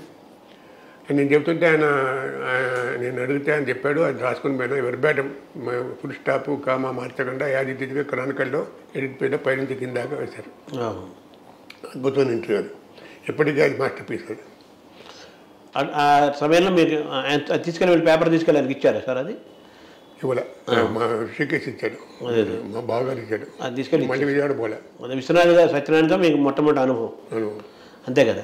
అంటే మీరు మీ కెరీర్లో చేసిన మొట్టమొదటి పెద్ద ఇంటర్వ్యూ అంటే విశ్వనాథ్ సత్యనారాయణ గారు అని చెప్పాలా? సత్యం గారు. తర్వాత ఏమో ఆయన దేవరాజ్ అరస్, తర్వాత పొలిటికల్గా తీసుకుంటే దేవరాజ్ అరస్. తర్వాత ఈ లోపు ఉస్మానియా కొరియర్కి ఇంటర్వ్యూ చేసేవాడు. ఉస్మానియా కొరియర్లో 1 of the editors ఉండేవాడిని, అది రొటేషన్లో వచ్చేది ఎడిటర్షిప్ ఉండేవాడు. ఉస్మానియా కొరియర్ రాసేవాడిని కానీ అంత ఇంపార్టెంట్ ఇంటర్వ్యూ కాదు.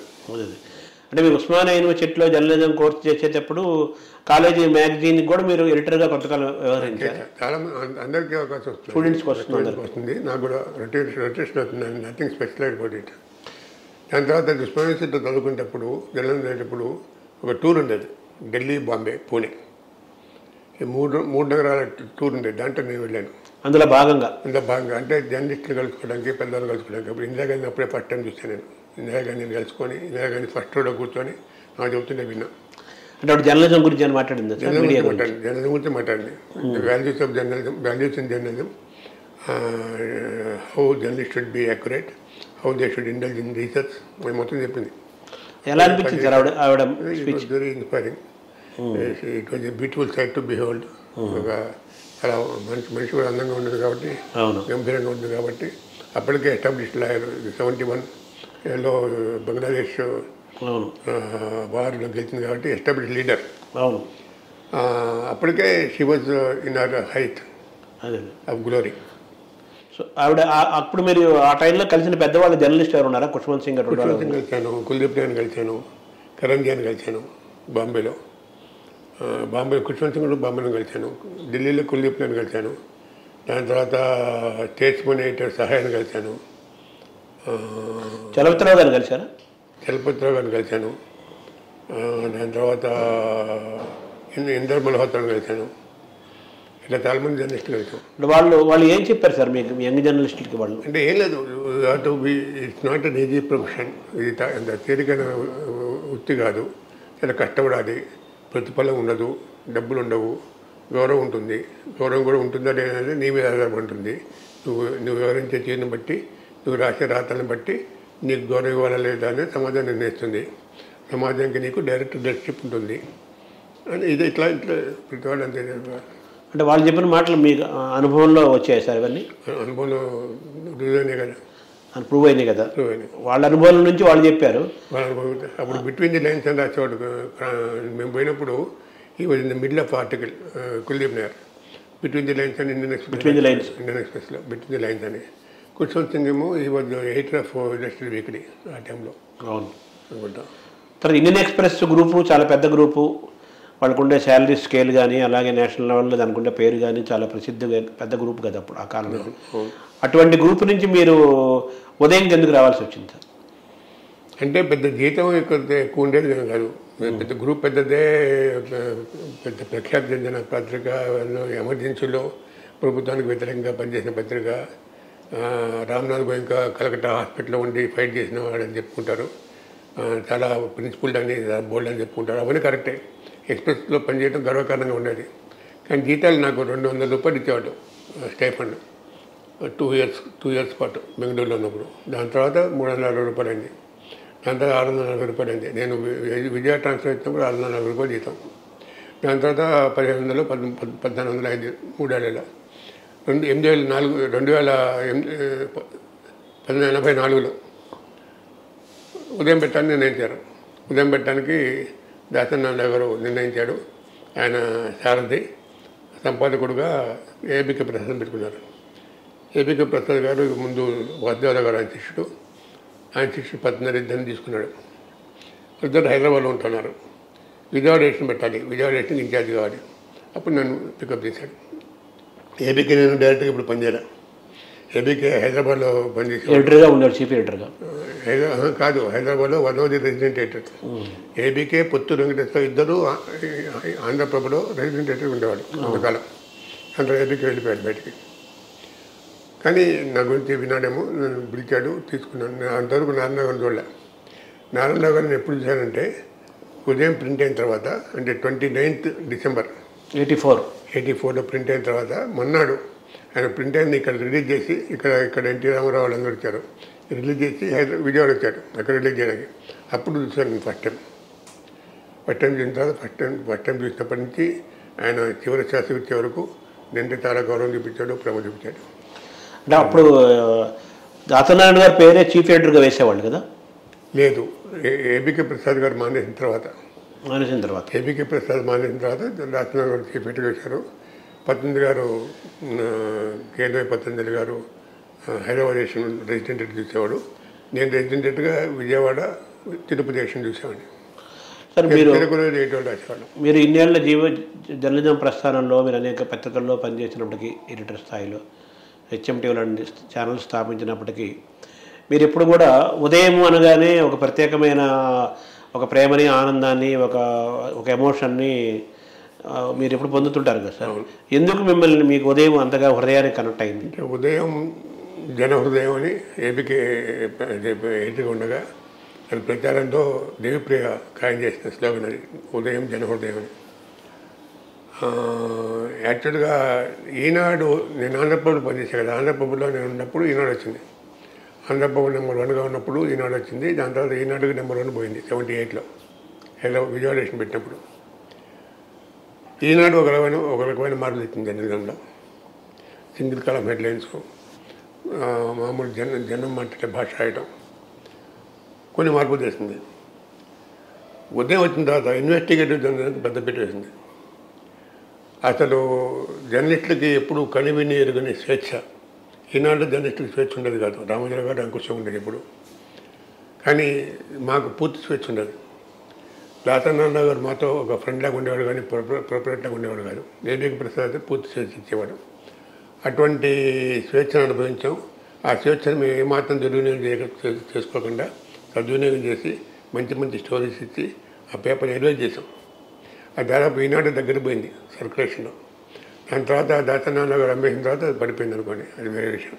కానీ దాసనారాయణ గారు నడిపిన 4 ఏళ్ళు 1984 నుంచి 89 దాకా, 89 జూన్ 7తో ఆయన అమ్మేశాడు. 4 ఏళ్ళు చిల్లర, 4 years. 4 చిల్లర, 4 ఏళ్ళ చిల్లరలో అద్భుతమైన పత్రిక అది. తెలుగులో అటువంటి పత్రిక అంత ముందు రాలేదు, దాని తర్వాత రాలేదు. అంటే అందుకని అదంటే గౌరవం. ఇంకోటి ఏంటంటే ఉదయంలో పనిచేసిన తర్వాత ఉదయం మూసేసారు 95లో మూసేసిన తర్వాత చాలామంది ఉదయంలో పనిచేసిన వాళ్ళు ఎక్కడెక్కడో పనిచేశారు. ఎక్కడెక్కడో అన్ని పత్రికల్లో పోయారు, రకరకాల పత్రికల్లో పోయారు. కొంతమంది పత్రికా రంగం వదిలేసి వేరే పిఆర్ఓలో చేరారు, లేకపోతే వేరే ఉద్యోగాలు బ్యాంకుల్లో చేరారు. ఎంతమంది చేరినా కూడా మళ్ళీ ఎప్పుడే కలిస్తే మళ్ళీ ఉదయం గురించి మాట్లాడుకుంటాం, కానీ ఉదయం తర్వాత ప్రస్థానం గురించి మాట్లాడుకోం. ఉదయంలో ఉన్న రోజులు, ఉదయంలో ఉన్న చేసిన అద్భుతాలు, వాటి గురించి మాట్లాడుకుంటాం. అంతా ఉదయం చుట్టే తిరుగుతుంది. ఉదయం కదా ప్రాణాలు. ఉదయం మీ హృదయం. ఉదయంలో మీరు మర్చిపోలేనివి, లేకపోతే చాలా చరిత్రాత్మకమైనవి, మీకు ఎప్పుడు గుర్తొచ్చేవి, లేకపోతే మేము చేసిన ప్రత్యేక విశిష్టమైనవిగా భావించే ఏమున్నాయి సార్ అంశాలు? అంటే ఉదయంలో ముఖ్యమైన చెప్పాలంటే అంటే మొత్తం రోవింగ్ కరస్పాండెన్స్ పెట్టేవాళ్ళం. రోవింగ్ సెటప్ పెట్టాం రవింగ్ కరెస్పాండెన్స్ ఏంటంటే వాళ్ళు ఒక ప్రాంతాలు తిరుగుతుంటారు. దక్షిణ తెలంగాణ, ఉత్తర తెలంగాణ ఇద్దరు, హైదరాబాద్ ఒకళ్ళు, రాయలసీమ ఒకళ్ళు, అట్లా ఉత్తరాంధ్ర ఒకళ్ళు, దక్షిణాంధ్ర ఒకళ్ళు అట్లా పెట్టేవాడు. అంటే 6 ఉండేవాడు. 6 తిరుగుతూ వాళ్ళు ఎక్కడ స్టోర్ ఉంటే అక్కడికి పోయి అక్కడ వాళ్ళు ఇన్వెస్టిగేట్ రాసేవాడు. అంటే లోకల్గా పనిచేసే కరెస్పాండెంట్కి ఇబ్బంది లేకుండా, అతను తెలియకుండా అతని దగ్గర ఇన్ఫర్మేషన్ తీసుకోకపోవచ్చు, ఈయనకు డైరెక్ట్గా తెలియచ్చు. ఈయనకి స్టోరీ ఫైల్ చేసేవాడు. అట్లా వచ్చిన స్టోరీ అద్భుతంగా వచ్చేవి. ఇక్కడ సాయిబాబా కూడా డిస్ట్రిక్ట్ రిపోర్టర్ ఉంటూ కరీంనగర్ ఉంటూ అని బాగా చేసేవాడు. అట్లాగే డెస్క్లో అద్భుతమైన వాళ్ళు ఉండేవాడు. డెస్క్లు ఇక్కడ అక్కడ కూడా బాగుండి మంచి వాళ్ళు ఉండేవాళ్ళు. అట్లాంటి టైంలో ఒకసారి కొండపల్లి సీతారామయ్య ఇంటర్వ్యూ చేసే అవకాశం వచ్చింది. అది రమణమూర్తి అని విశాఖపట్నంలో అనకాపల్లి రిపోర్టర్ ఉండేవాడు. విశాఖపట్నం రిపోర్టర్గా నేనే ప్రమోట్ చేశాను. అతను చాలా అద్భుతమైన వ్యక్తి, సమర్థుడు. అతను వెళ్ళాడు. అతను వెళ్తున్న సంగతి నాకు దాసనాథ్ తప్ప ఇంకెవరు తెలియదు. కొండపల్లి సీతారామయ్య ఇంటర్వ్యూ చేయటం అనే దానికి మీకు, దాసరి గారికి, అతను తప్పితే ఇంకెవరు తెలియదు. మీ ముగ్గురికి తెలియకూడదు కదా. తెలియకూడదు. గవర్నమెంట్తో ప్రాబ్లం, నక్సల్స్తో అండర్గ్రౌండ్ పోయి 2-3 రోజులు అక్కడ ఉండి ఇంటర్వ్యూ చేసి వచ్చాడు. చాలా రిస్క్ తీసుకున్నాడు. అతను రిస్క్ తీసుకున్నందుకు ఆయనకు మంచి పేరు వచ్చింది. కొండపల్లి సీతారామయ్య ఒకటే ఇంటర్వ్యూ ఇచ్చాడు మొత్తం ఆయన అండర్గ్రౌండ్ జీవితంలో. ఆ ఒక్కటి ఉదయానికి ఇచ్చాడు. ఉదయానికి ఇవ్వాలని ఆయన నిర్ణయించుకున్నాడు. 7 కోరి ఉదయానికి ఇచ్చాడు. అది అద్భుతమైన ఇంటర్వ్యూ. దాన్ని పుస్తకంగా ఇచ్చాడు. దాని తర్వాత దాంతో రమణమూర్తికి చాలా కీర్తి ఇచ్చింది, చాలా ప్రతిష్ట వచ్చింది. అందులో మీరు కీలక భూమిక పోషించారు. నేను దాంట్లో మీడియేటర్గా ఉన్నా. రమణమూర్తిని పంపించడంలో మొత్తం దాన్ని వేయటంలో మొత్తం ఒకటి. కారం చేయడం ఘటన సందర్భంలో మీరు అక్కడే ఉన్నారు కదా సార్? కారం చేయటప్పుడు ఆ జరిగిన నాడు ఏవికే ప్రసాద్ కూడా హైదరాబాద్లో ఉన్నారు. విజయాలు వచ్చారు ఎందుకో పని మీద రొటీన్గా. ఫస్ట్ నాకు కత్తి పద్మారావు గారు ఫోన్ చేశారు. ఘోరం జరిగిపోయింది మూర్తి గారు అన్నాడు. ఏం జరిగిందంటే జరిగింది అన్నాడు. వెంటనే అంకబాబు గారిని పిలిచి మీరు కారు చేయడం కారు వేసుకుని ఆయనకి బ్యాక్ పెయిన్ ఉంది సార్, అంటే బాగోలేదు అన్నాడు. అప్పుడు ఎస్ఎస్ఆర్ అని రవింగ్ కరెస్పాండెంట్ ఆయన పంపించారు. అక్కడ జరిగింది అఘాయిత్యం చేసింది కమ్మవారు, చచ్చిపోయింది దళితులు. నేను పంపించిన రిపోర్టర్ కమ్మాడు. కానీ అతను ఉన్నట్టు అద్భుతమైన రిపోర్ట్ పట్టుకొచ్చాడు. అంటే కూడా కమ్మాయినే కదా, ఆయన కూడా అంటే వీళ్ళందరూ కులానికి అతీతంగా పనిచేసేవాడు. కులానికి అతీతం ఆ రోజుల్లో ముఖ్యంగా కులానికి అతీతంగా ఆలోచించేవాళ్ళం. కులానికి అతీతంగా పనిచేసేవాడు. ఇప్పటికీ ఏబికే ప్రసాద్ కులానికి ప్రస్థానం ఉండదు. వార్త అంతే, వార్త ముఖ్యం, వృత్తి ముఖ్యం, ప్రజలు ముఖ్యం. అద్భుతమైన రిపోర్ట్ పట్టుకొచ్చాడు. డెస్క్లో కె శ్రీనివాసు, మురళి, ఖాదర్ మొహిద్దీన్, రాంప్రసాద్ వీళ్ళందరూ ఉండేవాళ్ళు. వీళ్ళందరూ దాని మీద పడి ఇక బ్రహ్మాండంగా చేశారు. పులి చంపిన లేడీ నెత్తర్ అని చెప్పి హెడ్డింగ్ పెట్టి. ఈ పులి చంపిన లేడీ నెత్తర్ హెడ్డింగ్ ఎవరు రాసింది? అది నేను అనుకోవటం శ్రీనివాస్దో లేకపోతే ఖాదర్ మొహిద్దీన్దో ఇద్దరు కలిసి పెట్టారు. మొత్తం నేను అప్రూవ్ చేసినాను. మొత్తం అందరం కలిసి కంబైన్గా పెట్టింది అనుకోండి. ఉదయం ఎందుకు అంత అద్భుతంగా ప్రారంభంలోనే ఏషియాడ్ రికార్డ్ దాదాపు 2 లక్షల సర్క్యులేషన్తో ప్రారంభం ఒక సంచలనానికి ఇన్వెస్టిగేటివ్ జర్నలిజానికి వేసి అంత పత్రిక స్వేచ్ఛించిన పత్రిక ఎందుకు పడిపోయింది సార్, మూత పడిపోయింది? దానికి క్లిక్ కావడం కారణం ఏంటంటే దాసనారాయణరావు ప్రఖ్యాతిగాంచిన దర్శకుడు, ఏబీకి ప్రసాద్ ప్రఖ్యాతిగాంచిన సంపాదకుడు, ఇద్దరు ప్రఖ్యాతిగాంచిన వాళ్ళతో ఏబీకి ఇద్దరి బొమ్మలు వేసి అడ్వర్టైజ్ చేసేవాడు. కాబట్టి దానికి మొదట ఇనీషియల్లోనే మంచి రెస్పాన్స్ వచ్చింది. దాన్ని ఓన్ చేసుకున్నారు ప్రజలు. ఇన్వెస్టిగేటివ్ రిపోర్టింగ్ వల్ల ఇంకా అంటే పత్ని గారు ఇక్కడ, నేను ఇక్కడ, మంచి వాద్యరావు గారు, మంచి టీము, రవింగ్ కరెస్పాండెన్స్. ఈ వ్యవస్థ కొత్తది కదా, ఈ వ్యవస్థ ఎక్కడ లేదు. ఈనాడు కూడా పెట్టాలి రవింగ్ కరెస్పాండెన్స్ని. రవింగ్ కరెస్పాండెన్స్ పెట్టడంతో బాగా పేలింది. దాంతో పేపర్ బాగా వచ్చేది. ఆర్థిక ఇబ్బందుల వల్ల పేపర్ పెట్టిన తర్వాత దాసనాగరు 8 సినిమా తీశాడు. 8 సినిమాలు బాక్స్ ఆఫీస్లో డామ్ డామ్ డామ్ డామ్ అన్ని ఫ్లాప్ అయినాయి. పేపర్ అమ్మిన తర్వాత సినిమా సక్సెస్ అయింది. అప్పటికి డేట్ అయింది. పేపర్ ఉన్నది మాగంటి సుబ్రహ్మణ్య గారు, కాంగ్రెస్ నాయకుడు.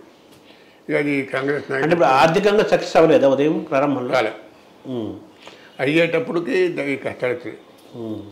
ఆర్థికంగా సక్సెస్ కాలేదు కానీ ఆర్థికంగా చాలా ఇబ్బందులు పడ్డాం.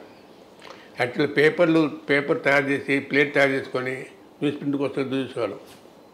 న్యూస్ ప్రింట్ వస్తే పేపర్ ప్రింట్ అయినట్టు లేకపోతే అయినట్టు అట్లా చాలా ఏదో బియ్యం కోసం చూసినట్టుగా. అంతే అంతే ఏ రోజుకి ఆ రోజు వెతుక్కోవడం న్యూస్ ప్రింట్ కోసం. పేపర్ ప్రింట్ అయ్యి ప్లేట్ చదువుతుంది. నేను ఇంటికి పోయేవాడిని కాదు, ఆఫీస్లో ఉండేవాడిని. న్యూస్ ప్రింట్ వచ్చి ప్రింట్ అయిన తర్వాత పోయేవాడిని. తెల్లారి 6ంటికి 7ంటికి. అంటే ఈ సినిమా అంత సక్సెస్ఫుల్గా అయిన పత్రిక ఆర్థికంగా ఎందుకు సక్సెస్ అవ్వలేదు? అంటే ఆర్థికంగా పత్రిక ఏ పత్రిక అయినా ఎంత సక్సెస్ఫుల్గా వచ్చినా కూడా ఫస్ట్ సర్క్యులేషన్ ఎక్కువ ఉండటం వల్ల నష్టం ఎక్కువ. ఎందుకంటే న్యూస్ ప్రింట్ ఖర్చు ఎక్కువ ఉంది. దాన్ని ఎస్టాబ్లిష్ అయ్యి, దాని సర్క్యులేషన్ ఎస్టాబ్లిష్ అయ్యి, దానికి రెవెన్యూస్ రావాలంటే, అడ్వర్టైజ్మెంట్ రావాలంటే 3-4 ఏళ్ళు పడుతుంది. ఈ 4 ఏళ్లలో వచ్చే టైంలోనే సినిమాలు ఫ్లాప్ అవడం, సినిమా ఫ్లాప్ అవడంతో. సో మరి దాసర్ గారి నుంచి మాగుంట సుబ్రహ్మణ్యుడికి ఎలా మారింది సార్ ఉదయం? అదే ఆయన కొన్నారు.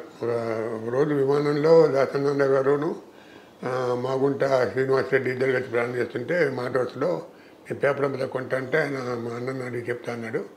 అన్న అంటే సుబ్రహ్మణ్యుడు గారు, ఆయనే సారథి, ఆ కుటుంబానికి పెద్ద. ఆయన కొందాం అనుకున్నారు, కొన్నాడు, డిసైడ్ చేస్తుంది. ఆయన మంచి వ్యక్తి కదా మాగుంట సుబ్రహ్మణ్యుడు. సో ఆయన మేనేజ్మెంట్లో కూడా మీరు మళ్ళీ పునఃప్రారంభమైంది కదా ఉదయం? ప్రారంభం అంటే ఎప్పుడు ఆయన మేనేజ్మెంట్లో ఎప్పుడు మూతపడలే, ట్రాన్సాక్షన్ జరిగిందంటే పునఃప్రారంభం అంటూ జరగలేదు. మూతపడిన తర్వాత మూతపడి చేయి మారిందంటే ఆయన కంటిన్యూ చేశారు. కానీ ఆయన కాంగ్రెస్ నాయకుడు, ఆయన ఆధ్వర్యంలో తిరుపతిలో ప్లీనరీ జరిగింది. ఇక ఆయన ఇండిపెండెంట్గా దాసనారాయణలాగా ఉండలేడు. దాసనారాయణలో మొహమాటం లేకుండా పూర్తి స్వేచ్ఛ ఇచ్చేవాడు మాకు. ఆయన కూడా ఇంటర్ఫీర్ అయ్యాడు కాదు. పొలిటికల్ పాలసీ ఏం లేదు. పాలసీ అంటే ఒకరు వ్యతిరేకంగా ఒకరు ఫర్ కాదు లేదు. ఇండిపెండెంట్ ఉండేవాడు. ఆయన ఇండిపెండెంట్ ఉండేవాడు. ఆయన మీద ఎన్ని ఒత్తిడి వచ్చినా ఆయన తీసుకునేవాడు, కానీ మాకు పాస్ ఆన్ చేసేవాడు కాదు. మాకు మాత్రం ఫ్రీడమ్ ఇచ్చేవాడు. మాగుంట గారు కాంగ్రెస్ పార్టీ, ఆయనకు మస్తాన్ రెడ్డి వాళ్ళని వీళ్ళని ఉండేవాళ్ళు. వాళ్ళు ఒత్తిడి పెట్టేవాడు, ఫోన్ చేసేవాళ్ళు, ముత్తుగారు ఇది చేయాలి, ముత్తుగారు అది చేయాలి అనేవాళ్ళు. అదంతా పార్టీ పేపర్ అయిపోయింది. ఆయన కూడా మాగుంట సుబ్రహ్మణ్యుడు మంచి వ్యక్తిగా పేరుంది కదా? మంచి పేరుంది.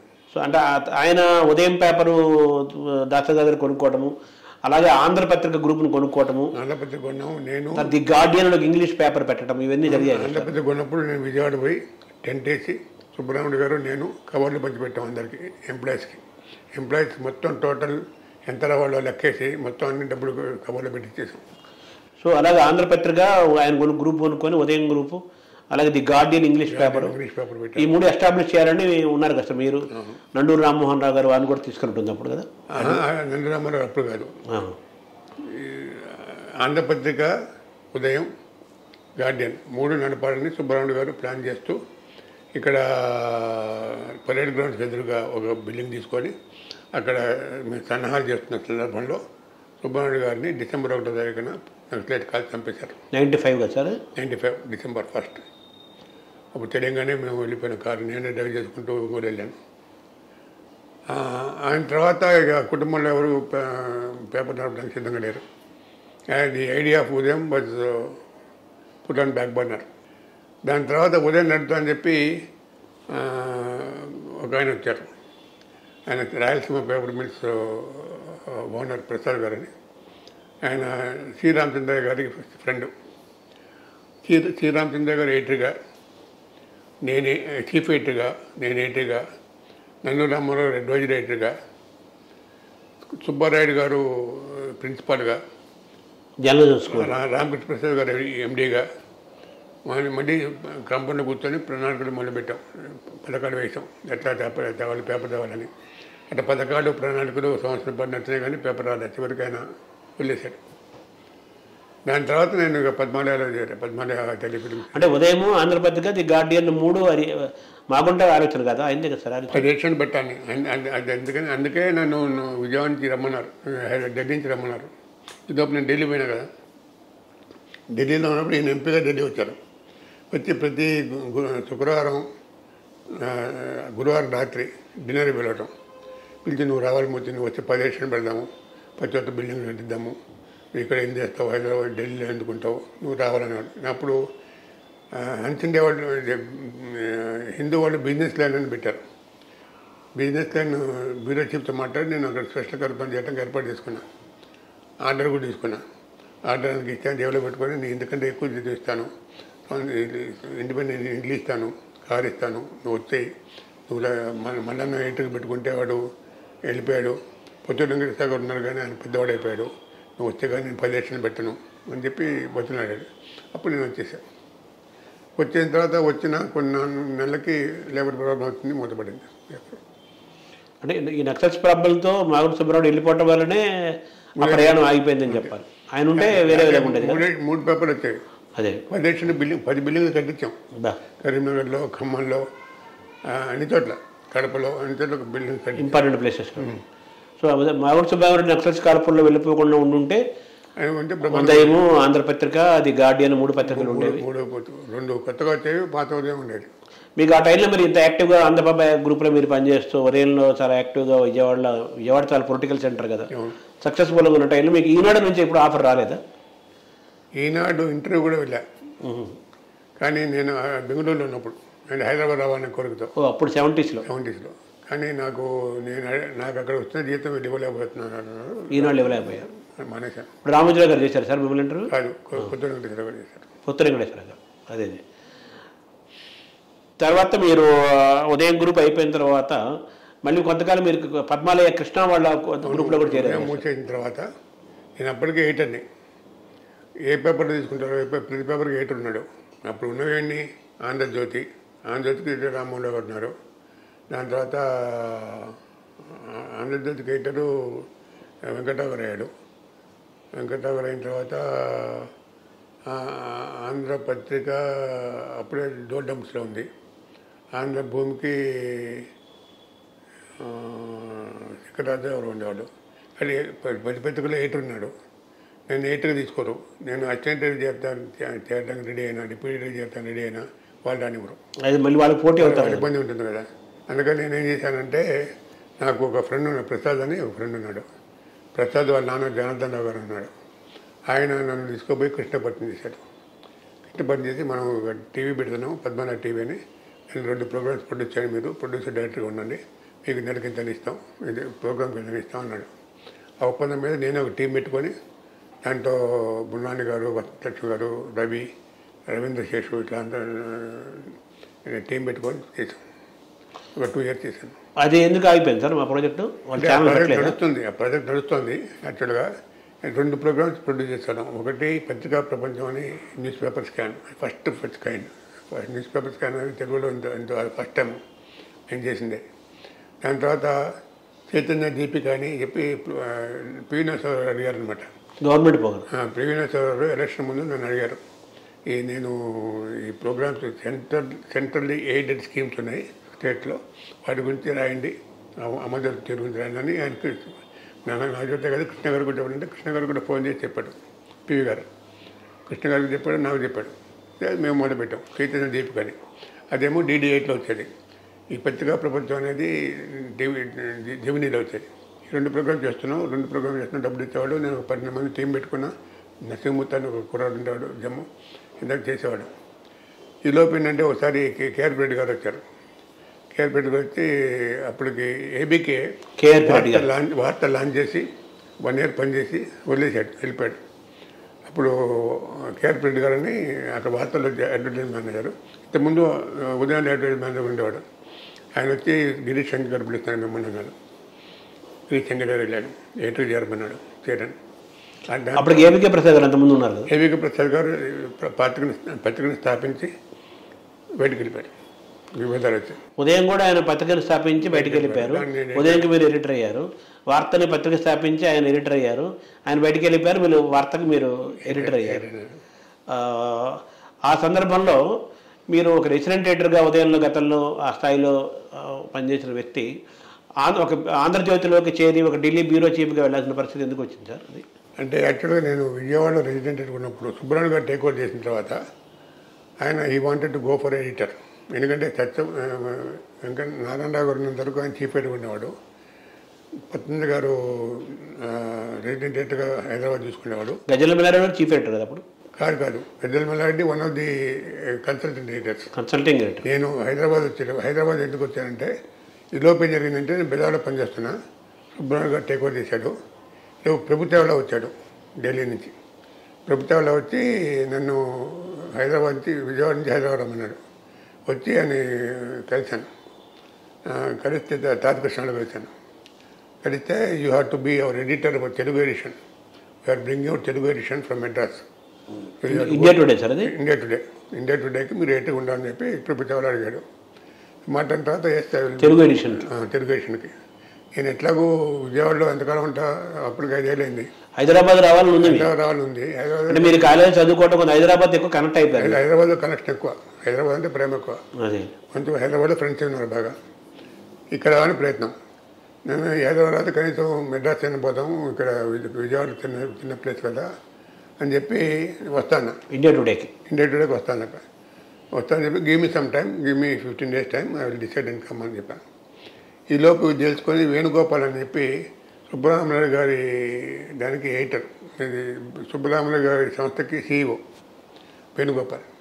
ఆయన మెడ్రాస్ పిలిచాను నేను. మాగుంట సుబ్బరామరెడ్డి గ్రూప్కి ఆయన CEO అనమాట.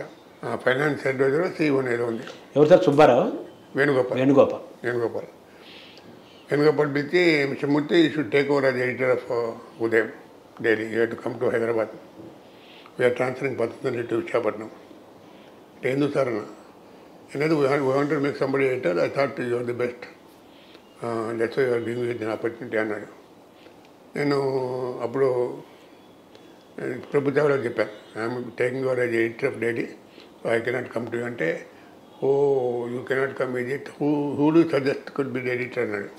అప్పుడు నేను రాజేంద్ర పేరు చెప్పాను. రాజేంద్ర అన్నాడు, ఆంధ్రప్రభలో పనిచేస్తున్నాడు, is senior most journalist, very equipped journalist, highly qualified, you take ఇమ్మంటే ఆయన తీసుకున్నారు. దాని తర్వాత ఇక్కడ ఎడిటర్ వచ్చి చేరిన 6 నెలలకి నా పేరు ఎడిటర్ పేరు వచ్చింది ఇంప్రింట్లో. అంటే కొంతకాలం ఇంప్రింట్లో మీ పేరు ఎగ్జిక్యూటివ్ ఎడిటర్ ఉండేది కదా సార్? డైరెక్ట్ ఎడిటర్ వచ్చేది.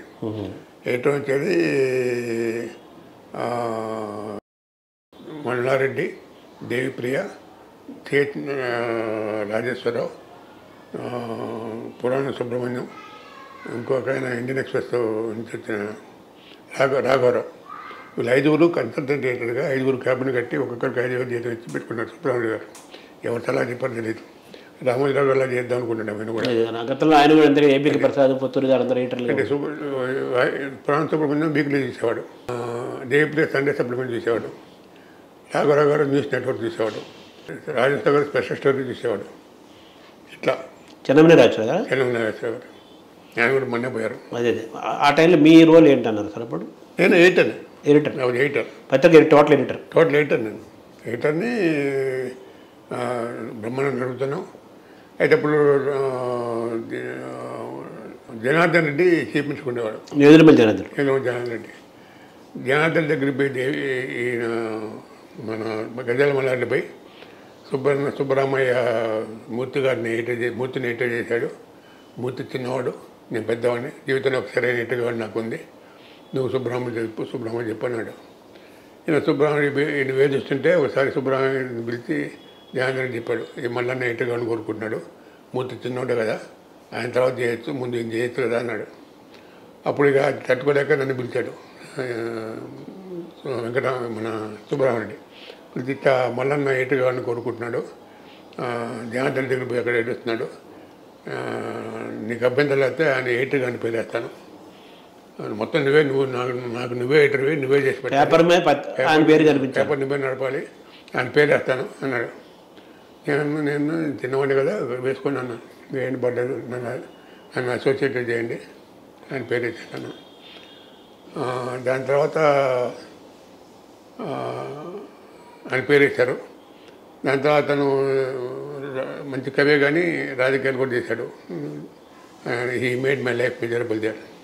నేను అప్పుడు సుబ్రహ్మణ్యం దగ్గర పోయి నేను విజయవాడ పోతాను, మళ్ళీ విజయవాడ వచ్చాను కదా, విజయవాడ వెళ్ళిపోతాను, అక్కడ చేసుకుంటాను, కొంతకాలం ఈ నైట్గా ఉన్నందుకాలం నేను విజయవాడలో ఉంటాను.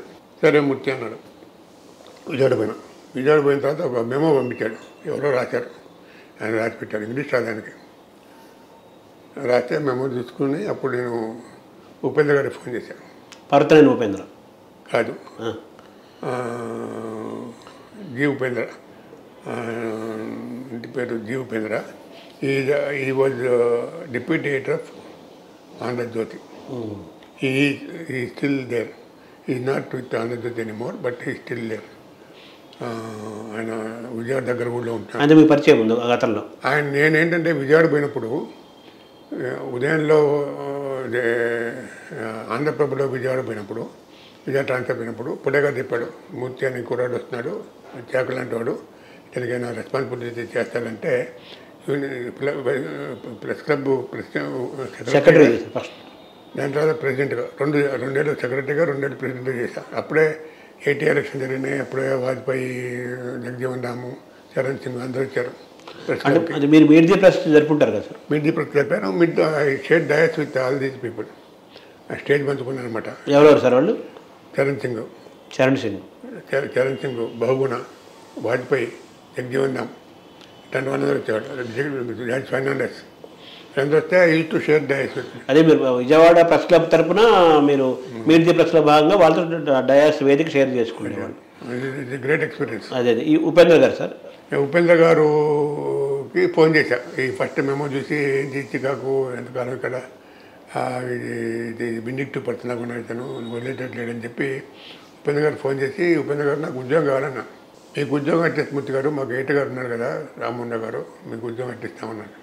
అంటే నేను నండూరు రామారావు ఎడిటర్గా ఎడిటర్ పొజిషన్ అడగట్లేదు, మీ పొజిషన్ అడగట్లేదు, ఢిల్లీలో బ్యూరో చీఫ్ ఖాళీగా ఉన్నాను, రంగరాజన్ అనే వాడు రాజీనామా చేసిన విన్నాను, ఇక్కడ పంపిస్తే పోతా అన్నాడు. Give me 10 minutes time, I will get back to you అన్నాడు. మళ్ళీ 10 minutesలో ఫోన్ చేశాడు. ఫోన్ చేసి సాయంత్రం 4 గంటలకు మీ ఆఫీస్కి వస్తాను, ఇద్దరం కలిసి మన జగదీష్ ప్రసాద్ గారి దగ్గరికి వెళ్దాం. జగదీష్ ప్రసాద్ గారు అబ్బాయి ఓనర్, ఆయనకి వెళ్దాం ఉన్నాడు. 4 గంటలకు వెళ్తే నేను కాఫీ ఇచ్చి ఆర్డర్ చేత పెట్టి, మా ఏటగారి కంటే 2,000 రూపాయలు ఎక్కువ ఇస్తున్నాను నీకు, ఏటగారు ఎప్పుడు తెస్తే అప్పుడు ఢిల్లీ నుంచి వచ్చి ఇక్కడ ఏటగారు టేక్అవుట్ చేయాలి, ఆ కండిషన్ మీద ఆర్డర్ ఇస్తాను నాకు. అంటే ఎడిటర్ కంటే ఎక్కువ శాలరీతో ఢిల్లీ బ్యూరో చీఫ్గా తీసుకున్నారు. ఢిల్లీ ఎక్కువ ఖర్చు ఉంటుంది కాబట్టి, ఢిల్లీ ఖర్చు ఎక్కువ ఉంది కాబట్టి అకామిడేషన్ 2,000 ఎక్కువ ఇచ్చారు. ఎడిషనల్గా ఇప్పుడు 10,000 జీతం ఏటగారికి, 12,000 ఇచ్చారు అక్కడ. అవును, ఎడిషనల్గా ఎడిటర్ కంటే ఎక్కువ శాలరీ తోటి. తర్వాత ఏమో ఢిల్లీలో అకామిడేషన్ ఇబ్బంది కాబట్టి ఎడిషనల్గా ఇచ్చారు. అంటే ఈ ఎడిటర్ అయిపోయిన తర్వాత మళ్ళీ మిమ్మల్ని ఆంధ్రజ్యోతికి ఎడిటర్గా చేయాలని ఆలోచనతో తీసుకున్నారు. అదే చేరిన తర్వాత ఇక సుబ్రహ్మణ్యుడు గారు పిలవటం, నన్ను ప్రతి గురువారం పిలిచి రమ్మంటాం, ఇట్లా జరిగింది కదా. అప్పటికి ఈ లోపు ఏంటంటే నందు రామన్న గారు రిటైర్ అయ్యి ఇక్కడ వెంకటరావు గారు టేక్అవుట్ చేశారు ఎడిటర్గా. వెంకటరావు గారిని అడిగాను, ఇట్లా సుబ్రహ్మణ్యుడు నన్ను పోతున్నాడు, హైదరాబాద్ రమ్మని, నాకు కూడా హైదరాబాద్ రావనుంది, ఇట్లా జగదీష్ ప్రసాద్ గారు మాట ఇచ్చాను ఇక్కడే ఉంటానని, మీరు చెప్పాలి అంటే నేను చూసుకుంటానండి, మీరు రాజీనామా చేసేయండి అని చెప్పి వెంకటరావు గారు చెప్పారు, హామీ ఇచ్చాడు. హామీ ఇచ్చిన తర్వాత రాజీనామా చేసి హైదరాబాద్ వచ్చాను. హైదరాబాద్ వచ్చిన తర్వాత ఢిల్లీలో బ్యూరో చీఫ్గా, ఆంధ్రజ్యోతి బ్యూరో చీఫ్ రాజేంద్ర వచ్చి వచ్చారు. ఆంధ్రజ్యోతి బ్యూరో చీఫ్గా ఢిల్లీ రాజీనామా చేసి మళ్ళీ ఉదయంలో వచ్చి అప్పుడు ఎగ్జిక్యూటివ్ జరిగింది. అప్పుడు అంటే ఎయిట్గా పుత్తూరు వెంకటేశ్వర ఉన్నాడు, ఎందుకంటే అప్పుడు ఎగ్జిక్యూటివ్ జరా, అప్పుడు పేరు వచ్చేది. అప్పుడు ఎగ్జిక్యూటివ్ డిజిగ్నేషన్ అప్పుడు అంటే ఎయిట్గా చేశాను, అసోసియేట్ చేశాను, అందులో ఎగ్జిక్యూటివ్ చేశాను. నేను చేరిన 6 నెలలకి పుత్తూరు వెంకటేశ్వర వెళ్ళిపోయారు, అప్పుడు ఎయిటర్ అయిపోయాను. సో అలాగే ఏపీకే ప్రసాద్ గారితో, పుత్తూరు గారితో ఉదయంలో ఇద్దరితో ఒక అనుబంధం, మధ్యలో గజనమల్లారెడ్డి గారు. తర్వాత వార్తలో ఎందుకు చేరాల్సి వచ్చింది సార్? అప్పుడు వార్తలో నేను ఖాళీగా ఉన్నాను కదా, నేను పద్మాలయ తర్వాత పద్మాలయ చేసుకుంటున్నా, ఏపీ గారు వెళ్ళిపోయారు, పద్మాలయ పని చేసుకుంటున్నాను నేను. అప్పుడు కవర్ పెట్టాడు గిరి సంఘి, అప్పుడు చెప్పాను. వార్తలో కూడా మీరు వార్తలు పనిచేసినంత కాలం కూడా చాలామంది కాలమిస్టులను పరిచయం చేయటము, అలాగే చాలా చాలా చేశారు కదా సార్ మీరు అటువంటివి. అద్భుతమైన వాతావరణం వార్తలు ఉండేది, ఎందుకంటే ఓనర్ ఇంటర్ఫీర్ అయ్యాడు కాదు, సర్క్యులేట్ ఫిగర్ చూసుకునేవాడు. నేను చేసినప్పుడు 1.4 lakhs సర్క్యులేషన్ ఉండేది, నేను బయటకు వచ్చినప్పుడు 5.5 lakhs సర్క్యులేషన్ అయింది. సర్క్యులేషన్ పెరుగుతుంది. ఈ వాజ్ వెరీ హ్యాపీ. ఈ allowed me to do all kinds of experiments. ఒక దళితులకి, తెలంగాణ వాళ్ళకి, ముస్లిమ్స్కి, పౌరకుల వాళ్ళకి, పౌరకులు కోరుకునే వాళ్ళకి, అందరికి కూడా రకరకాల కార్యక్రమాలు చేశాను. దాని తర్వాత దళిత్ డైరీ అని ఒకటి, చంద్రబాబు ప్రసాద్ అని ఒక దళిత్ ఇంటలెక్చువల్, అంబేద్కర్ ఢిల్లీ అని చేత దళిత్ డైరీ అని ఎడిట్ పేరు ఒక వాసన ఇచ్చేవాడిని. అంటే వారానికి వీక్లీ కాలం అది first of it's kind and last. ఇంతవరకు ఎవరు మళ్ళీ పెట్టలే తెలుగులో నేను ఉన్నది కాలం వార్తలు నడిచింది. దాని తర్వాత తీశారు. దాని తర్వాత అంత ముందు లేదు దళిత్ డైరీ, దాని తర్వాత లేదు, ఎవరు పెట్టలే. సో వార్తలో మీ మైల్ స్టోన్స్ అంటే ఏం చెప్పాలి సార్? వార్తలు మీరు పనిచేసిన కాలంలో వార్తలు నిజానికి ఎక్కువ ఉన్నాయి. వార్తలు చేసినప్పుడు తెలంగాణ వాదం గురించి వ్యాసాలు రాయించేవాడిని. మల్లిపల్లి Lakshmaiah special correspondent, Ravi correspondent ఉండేవాడు. ఆయన అద్భుతమైన స్టోరీలు తేవడంతో పాటు ఇట్లా ఈ వ్యాసాలు రాయించి ఎడిట్ చేసేవాడు. అది కింద బాటం స్టోరీస్ వేసేవాడు ప్రతిరోజు. తెలంగాణ ఉద్యమానికి తెలంగాణలో దగాబడిన తెలంగాణ అని. దాని తర్వాత బుక్ కూడా వచ్చింది. దాని దళితుల గురించి ప్రత్యేకంగా వ్యాసాలు రాసేవాడు. దళిత ఉద్యమం జరిగింది, దానికి అనుకూలంగా ఉండేవాడు. ముస్లింస్ గురించి రాసేవాడు. పౌర హక్కుల గురించి నక్సలైట్తో చర్చ జరపాలి ప్రభుత్వాన్ని వేల ఉత్తరాలు వేశాం.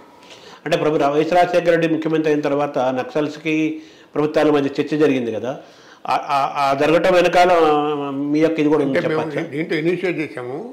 దాని తర్వాత నేను వార్తలు ఇనిషియేట్ చేసినప్పుడు ఆంధ్రజ్యోతికి వెళ్ళాను. రాజశేఖర రెడ్డి 2004లో ముఖ్యమంత్రి అయ్యాడు. చర్చలు 2004లో జరిగినాయి. నేను 2002లోనే ఆంధ్రజ్యోతిలో చేరా. 2002 అక్టోబర్లో ఆంధ్రజ్యోతి మళ్ళీ పునరుద్ధరించింది 18 ఏళ్ళు మూతపడిన తర్వాత. నేను ఆంధ్రజ్యోతిలో ఉన్నప్పుడు జరిగినప్పుడు ఆంధ్రజ్యోతిలో కూడా ఇదే వైఖరి. అదే నక్సల్స్ ప్రభుత్వాల మధ్య ఒక చర్చ జరగాలి అని ఒక చర్చ జరిగే కదా రాజశేఖర్. ఆ టైంలో మీరు వెనకాల వార్తలో మీరు ఉన్నప్పుడు చేసిన కాలమ్స్ కానీ జ్యోతిలో కూడా చేశాను. అవన్నీ ఉపయోగపడ్డాయి. దాని తర్వాత విద్యుత్ మీద కూడా చేశారు. జయశంకర్ చేత, కోదండరాం చేత, ఉండవల్లి అరుణ్ కుమార్తో కూడా మొత్తం మీరే కాలమ్ చేశారు. పట్టాభిరామ్ చేత, వీళ్ళందరితో మొదటి ఆర్టికల్ తెలుగులో రాయించింది. అదే వాళ్ళ కాలమిస్టులు చేశారు అంతే కదా. కాలమిస్ట్ చేశారు. బీబీ పట్టాభిరామ్, ఇంకా నేను కొన్ని పేర్లు చెప్పాను, ఇంకా చాలా పేర్లు ఉన్నాయి. బీబీ పట్టాభిరాము, బీబీ పట్టాభిరాము అంతవరకు అసలు పర్సనాలిటీ డెవలప్మెంట్ ఒక ముక్క కూడా రాయలే, చెప్పేవాడు అంతే. అది కూడా మ్యాజిషియన్కి పేరుంది ఆయనకి. అప్పుడు ఆయన నా దగ్గరకు వచ్చి నేను కూర్చొని మాట్లాడినప్పుడు ఈ స్టార్టర్ రైటింగ్. ఇప్పుడు ఇది ప్రొలిఫిక్ రైటర్. మన పర్సనాలిటీ డెవలప్మెంట్ అని నెంబర్ 1 బెస్ట్ సెల్లర్ ఆయన. విద్యుత్ సంస్కరణ మీద కూడా మీరు వార్తలు ఉన్నప్పుడు తర్వాత మీరు వార్త నుంచి మళ్ళీ మానుకొని ఆంధ్రజ్యోతిలోకి నవల కూడా రాశా. వార్త ఉన్నప్పుడు నవల రాశా. అదే కాలమేఘం అని. ఉన్నప్పుడు కవితలు రాశా. ఎడిట్ పేర్లో కవితలు రాసేవాడిని. కవితలు రాసేవాడిని చాలా వారం కోట. పాత్రికేయము సాహిత్యము రెండు వార్తలు మీరు ఎక్కువ చేసే అవకాశం వచ్చింది. ఎందుకంటే వార్తలు మోర్ ఫుల్ఫిలింగ్. ఉదయం ఏంటంటే వెరీ ఎక్సైటింగ్, వార్తలో మోర్ ఫుల్ఫిలింగ్ టైం. మీరు వార్తలో పనిచేసిన సమయంలోనే సార్ రాజశేఖర రెడ్డి మీకు రాజ్యసభ ఎంపీ ఇవ్వాలనుకున్నారట కదా? అది మా ఇద్దరి మధ్య విషయం. అది మా టోస్కి వచ్చింది. నేను జ్యోతిలో ఉన్నప్పుడు అప్పుడు నేను వార్త గిరిశంగి బాగా పనిచేశాడు. గిరిశంగి ఇమ్మని చెప్పాను. అది వాస్తవమే కదా? వాస్తవమే, కానీ అది ప్రచారం చేసిన విషయం కాదు. యాక్చువల్గా ఆ రోజు జరిగిన మా ఇద్దరి మధ్య జరిగింది అది. అదే సో వార్త నుంచి ఆంధ్రజ్యోతికి ఎందుకు వెళ్ళాల్సి వచ్చింది సార్? మళ్ళీ మీరు వార్త ఎందుకు వదిలేయాల్సి వచ్చింది? వార్త యాక్చువల్గా ఆంధ్రజ్యోతిని రాధాకృష్ణ గారు కొన్న తర్వాత ఆ టైంలో ఐ వెంకట్రావు గారు ప్రెస్ అకాడమీ ప్రెసిడెంట్ ఉన్నాడు, ప్రెస్ అకాడమీ చైర్మన్ ఉన్నాడు. ప్రెస్ అకాడమీ చైర్మన్ జాబ్ వదిలేసి ఆయన పేపర్ పత్రికకి సంపాదకుడు వస్తే బాగానే ఉండేది. ఎందుకంటే ఆయన మూతపడినప్పుడు ఆయన సంపాదకుడు, పునరుద్ధరించినప్పుడు ఆయన ఉంటే బాగుండేది. కానీ ఆయన అటు చేయదలుచుకోవాలి. ఆయన ప్రెస్ అకాడమీ చైర్మన్గానే ఉండాలనుకున్నాడు. నా పేరు సెలెక్ట్ చేశాడు. ఇప్పుడు నేను రాధాకృష్ణ గారు అంటే నేను ఓకే అన్నాను. ఈ లోపు ఏం జరిగిందంటే వార్తలో కూడా ప్రాబ్లం వచ్చింది. వార్తలో ఏం జరిగిందంటే ఒక కార్యక్రమం పెట్టాను, జన సంపర్కం అని. అంటే వార్త పాఠకులతో ముఖాముఖి పలు నగరాల్లో, విజయవాడ, విశాఖపట్నం, కాకినాడ, రాజమండ్రి, చివరికి లాస్ట్ నగరం ఏంటంటే తిరుపతి. తిరుపతిలో మీటింగ్ పెట్టిన తర్వాత మీటింగ్ పెట్టి వచ్చేసి ఇంటికి వచ్చాను. ఇంటికి వచ్చి మన్నాడు ఆఫీస్కి వెళ్ళాను. నైటు గిరిశంగి పిలిచాడు, వెళ్ళాను. వచ్చి ఒక ఐటెం చూపించాడు. ఐటెం చూపించి ఇది రాయించాను నేను అన్నాడు. అంటే చూస్తే ఇది కరెక్ట్ కాదు, ఇది వేయడం కరెక్ట్ కాదు, మనకి we should not publish it, it is against one particular politician, పని కట్టుకొని రాసినట్టుంది అని అన్నా. అయితే వద్దులే అని పక్కన పెట్టాడు. మొన్నటి చూసారు కదా బ్యానర్ అని, బ్యానర్ చేశాడు. అప్పుడు నేను ఇక ఇంటికి పోకుండా ఆఫీస్కి పోలే. కీస్ కార్ కీస్ ఆఫీస్ కారే ఉండేది, ఆఫీస్ కారు కీస్ పంపించేశాను ఆయనకి. దాని తర్వాత ఆయన ఫోన్ చేశాడు, సాయిబాబు గారితో మాట్లాడిచ్చాడు. అయినా కూడా నేను ఐసైడ్ నచ్చింది. దాని తర్వాత ఐ వెంకట్రావు గారు ఆఫర్ కవర్ పెడితే ఆయన రాధాకృష్ణ మేనేజ్మెంట్ తీసుకుని ఒక 5-6 ఏళ్ళు చేశారు ఆంధ్రజ్యోతిలో. 6 సంవత్సరాలు పనిచేశారు. తర్వాత మీరు హెచ్ఎంటీవీ మీరు స్థాపించాలని ఆలోచన మీద అది ఎలా జరిగింది సార్? హెచ్ఎంటీవీ ప్రస్తుతం అన్నేళ్ళు మీరు ప్రింట్ మీడియాలో ఉన్నారు, ఎలక్ట్రానిక్ మీడియాలోకి షిఫ్ట్ అవ్వడం ఎలా జరిగింది? యాక్చువల్గా ఏంటంటే ఆంధ్రప్రదేశ్లో పనిచేసేటప్పుడే ఒక హైదరాబాద్ మీడియా హౌస్ అని ఒకటి పెట్టాం. హరీష్ రావు గారి ఫ్రెండ్స్ కలిసి, రామోదరావు గారిని, నేను, కొంతమంది శ్రీనివాస్ రెడ్డి గారు, శ్రీనివాస్ రెడ్డి గారు, ఇట్లా కలిసి కొంతమంది కలిసి పెట్టాం. దానికి సంస్థ స్థాపించారు, ఉత్తనే రిజిస్టర్ చేశారు, ఎందుకైనా మంది పెట్టాం, రిజిస్టర్ చేసాం. దానికి నన్ను చైర్మన్గా పెట్టారు. దాని తర్వాత అట్లాగే ఉంది, పెద్ద దాని గురించి పని చేయలేదు. ఏదో ఒక కంపెనీ పేరు చేసి రిజిస్టర్ చేసి ఊరుకున్నాను.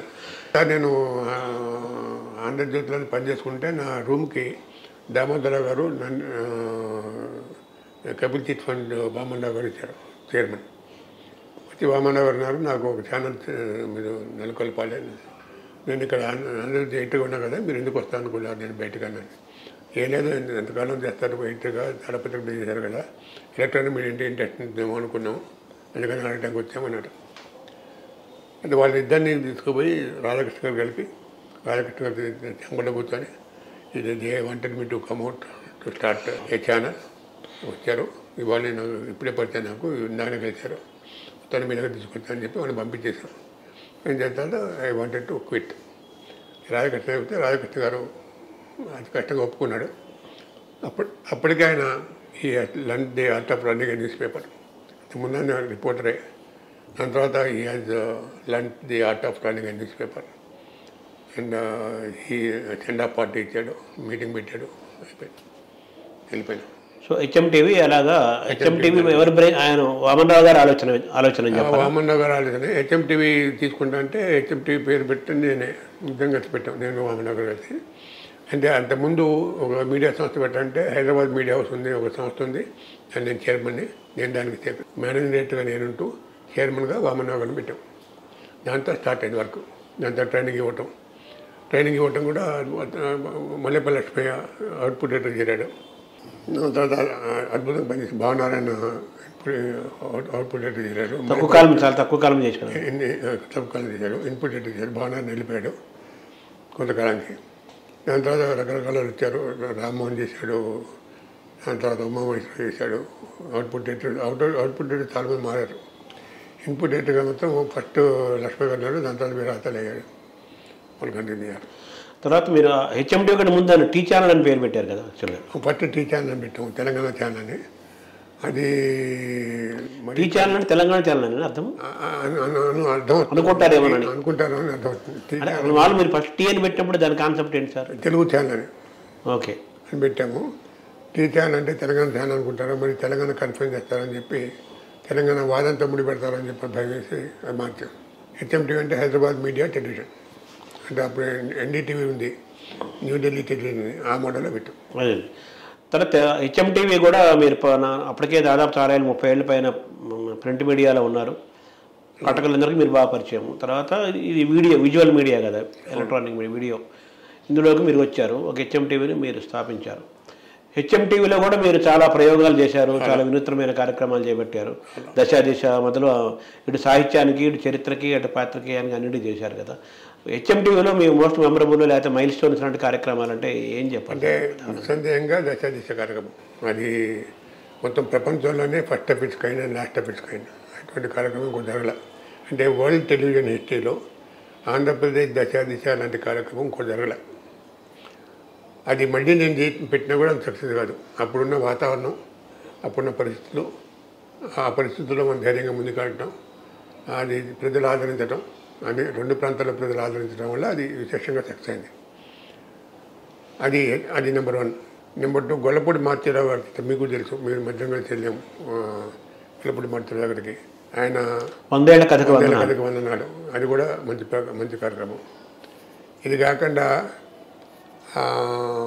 గల్ఫ్ గాయం అని ఒకటి, అట్లాగే ఆత్మహత్య చేసుకున్న రైతుల భార్యలతో సమావేశం ఒకటి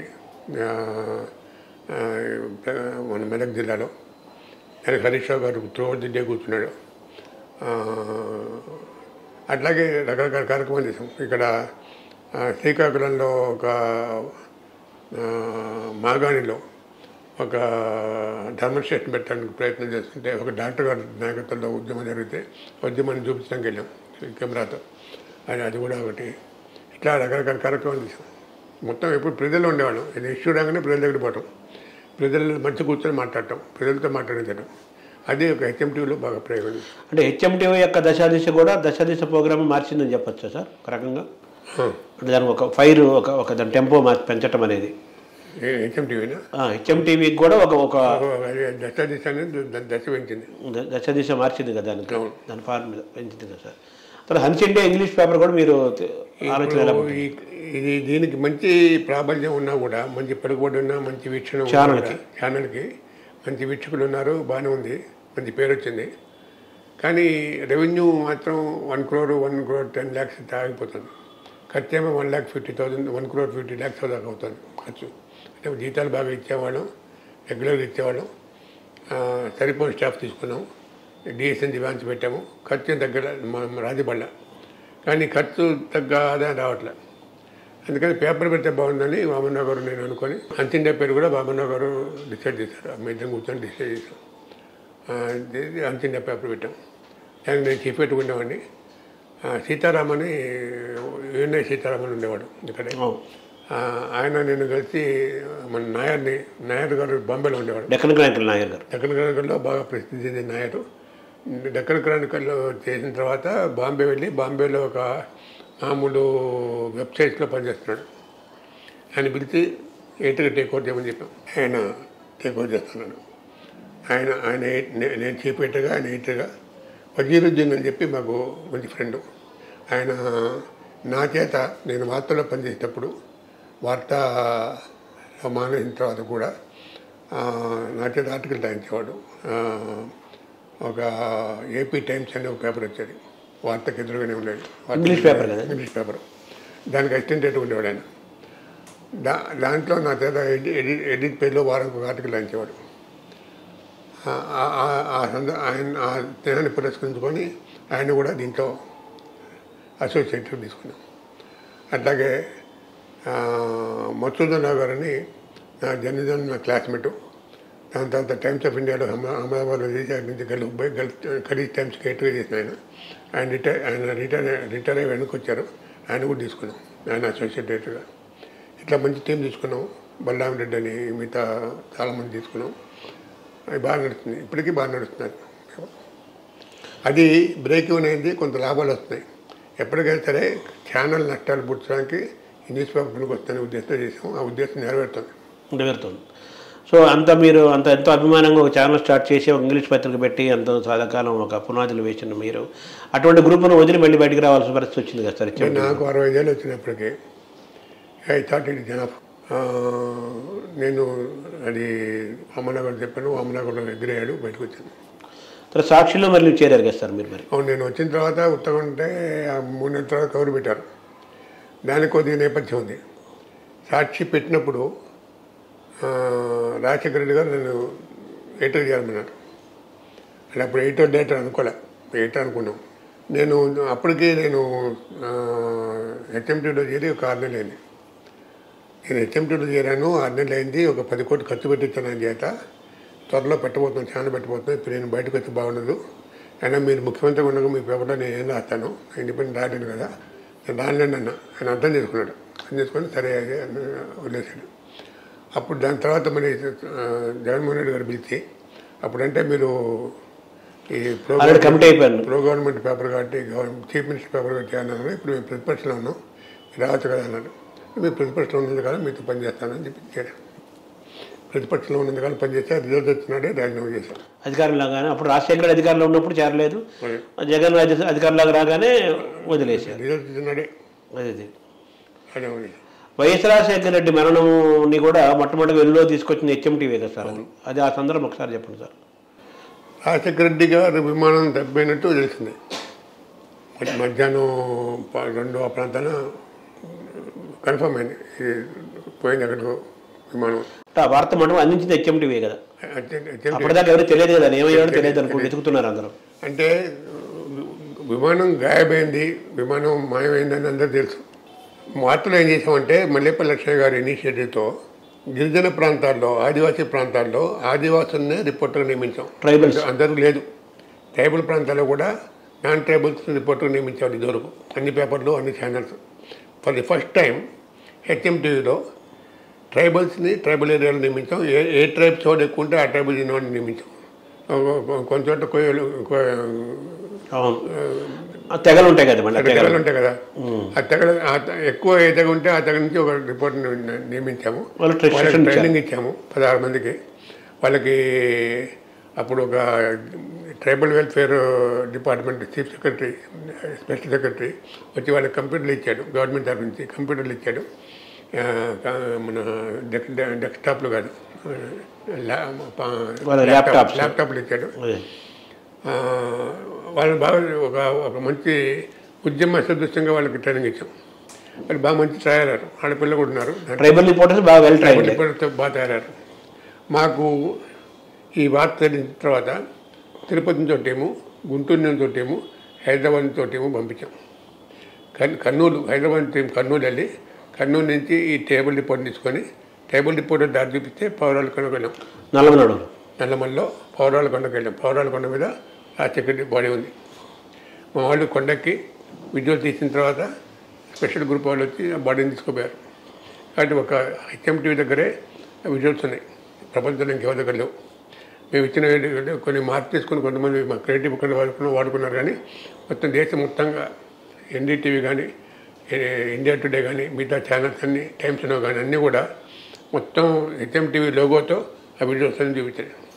అది తర్వాత మీరు సాక్షి అధికారులకు వచ్చినారు, సాక్షి వదిలేశారు. ప్రభుత్వంలో కూడా మీరు చేరారు, మళ్ళీ తొందరగానే బయటకు వచ్చారు. చేరాను. నాకు చేరేటప్పుడే అనుమానం ఉంది నేను ప్రభుత్వంలో చేయగలను. ఎందుకంటే జీవితంలో ఎప్పుడు ప్రభుత్వంలో పనిచేయలేదు. ఆయన పాపం జగన్మోహన్ రెడ్డి గారు పిలిచి మంచి పోస్ట్ ఇచ్చారు, అడ్వైజర్ ఇచ్చారు, క్యాబినెట్ హోదా, పబ్లిక్ పాలసీ ఇచ్చారు, క్యాబినెట్ హోదా ఇచ్చారు. నేను కూడా చేద్దాం అనుకున్నా. అది కూడా health, education, tribal welfare, Dalit welfare, ఈ 4 విషయాలు చేస్తాను నేను చెప్పాను చీఫ్ మినిస్టర్ గారికి. అంటే నడిపించాను అన్నారు.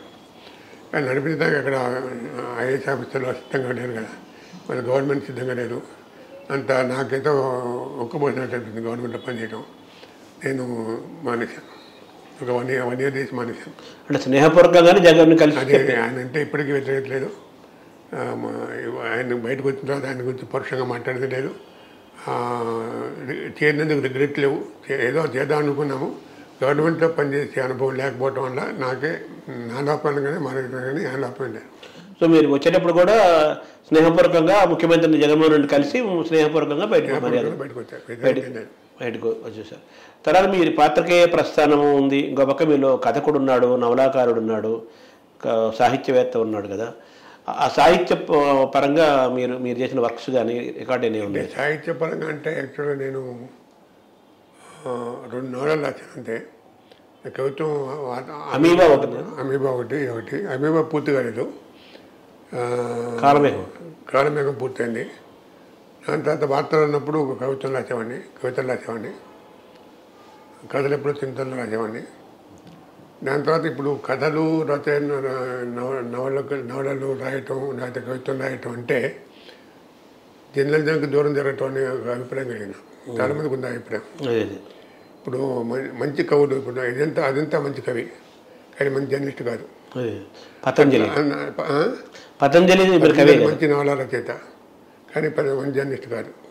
అట్లా మంచి జర్నలిస్ట్ కావాలంటే వీటికి దూరంగా ఉండాలేమో అనుకుంటా. నండూరు రామ్మోహన్ గారు ఎలా చూడాలి సార్? నండూరు కూడా కవిత్వం పెద్ద జర్నలిస్ట్ అయిన తర్వాత రాయలేక సైన్స్ మీద ఉన్నారు. సైన్స్ ఉన్నాడు. ఆయన కూడా నవలలు రాయలేదు, ఎక్కువ ట్రాన్స్లేషన్ చేశాడు. అది కూడా ట్రాన్స్లేషన్ నేను చేశాను, చాలా చేశాను ట్రాన్స్లేషన్స్. ఇప్పుడు రాజశేఖర్ బుక్ ట్రాన్స్లేట్ చేశాను. అంతకుముందు రాజీవ్ గాంధీ మీద రాజీవ్ మై డార్లింగ్ అని మణిశంకర్ కాదు మణిశంకర్ రాసిన ట్రాన్స్లేట్ చేశాను. అట్లా ట్రాన్స్లేషన్ చాలా చేశాను. సో మీ పాత్రికేయుడు సాహిత్యవేత్త రెండింటిని మీరు తాసులో వేసుకుంటే పత్రికేయుడికే ప్రాధాన్యత ప్రాధాన్యత అందుకే సాహిత్యవేత్తగా ఎదగలేకపోయినా. ఇప్పుడు మరి మీ ఏమైనా రచనలు చేస్తున్నారా? సాహిత్యపరంగా ఏమైనా ఉన్నాయా మీరు రాయాల్సి? అంటే మరి బుక్స్ రాస్తున్నా. ఎన్టీఆర్ మీద బుక్ రాశాను, అది బయోగ్రఫీ. అట్లాగే ఇంకా కొన్ని పుస్తకాలు ప్లాన్ చేస్తున్నటువంటి. ఎన్టీఆర్ రాసిన పివి నరసింహరావు గారు బుక్ ఇన్సైడ్ రాశారు కదా ఆయన. ఇన్సైడర్ రాశాడు, బాగా రాశాడు. 860 పేజీలు 890 పేజీలు దాకా ఉంది, పెద్ద పుస్తకం అది. దాని తర్వాత ఇన్సైడర్ 2 అక్కడ ఉంది, అది వెలుగు తీసాం. ఇన్సైడర్ 2 తెచ్చే ప్రయత్నం చేస్తున్నాం. విజయ్ కుమార్ గారు వేస్తున్నారు. ఓకే, దాన్ని ఇన్సైడర్ 2 ప్రయత్నం, దాని తెలుగులో ఇంగ్లీష్లో రెండు తెచ్చే ప్రయత్నం చేస్తున్నాం. అది December 23rd ఆయన వర్ధంతి నాడు మనం మీటింగ్ పెడతాం కదా, పివి మెమోరియల్ లెక్చర్ పెడతాం కదా, ఆ సందర్భంగా రిలీజ్ చేయాలని. ఆరో తెలుగు ఇంగ్లీష్ రెండు మీరే రాస్తున్నారా పివి గారు? అంటే ఇంగ్లీష్లో పివి గారు రాశారు, దాన్ని ఎడిట్ చేయటం, తెలుగు ట్రాన్స్లేట్ చేయడం. ఇన్సైడర్ తెలుగు నేను ట్రాన్స్లేట్ చేస్తాను. ఇన్సైడర్ 2 త్వరలో వస్తుంది, అది మీరే. December 23rd రావాలని ప్రయత్నం. అదే ఎన్టీఆర్ బయోగ్రఫీ కూడా మీరు ఎన్టీఆర్ రాజకీయ పొలిటికల్ బయోగ్రఫీ కదా, అది పొలిటికల్ బయోగ్రఫీ. అది తెలుగులో ఇంగ్లీష్లో రెండు రాశారు. అంటే ఇప్పుడు ఎన్టీఆర్ తాలూకు గతంలో స్పృశించిన అంశాలు, కొత్త అంశాలు అందులో ఆ పుస్తకంలో ఉన్నాయి. ఎన్టీఆర్ మీద చాలా వచ్చినాయి కానీ చాలామంది అంటే ఎక్కువ మంది రాయలేదు. ఫస్ట్ వెంకటనారాయణ రాశాడు, అది 1985 వరకే ఉంది. 85లో మానేశాడు, ముందు చేశారు అది.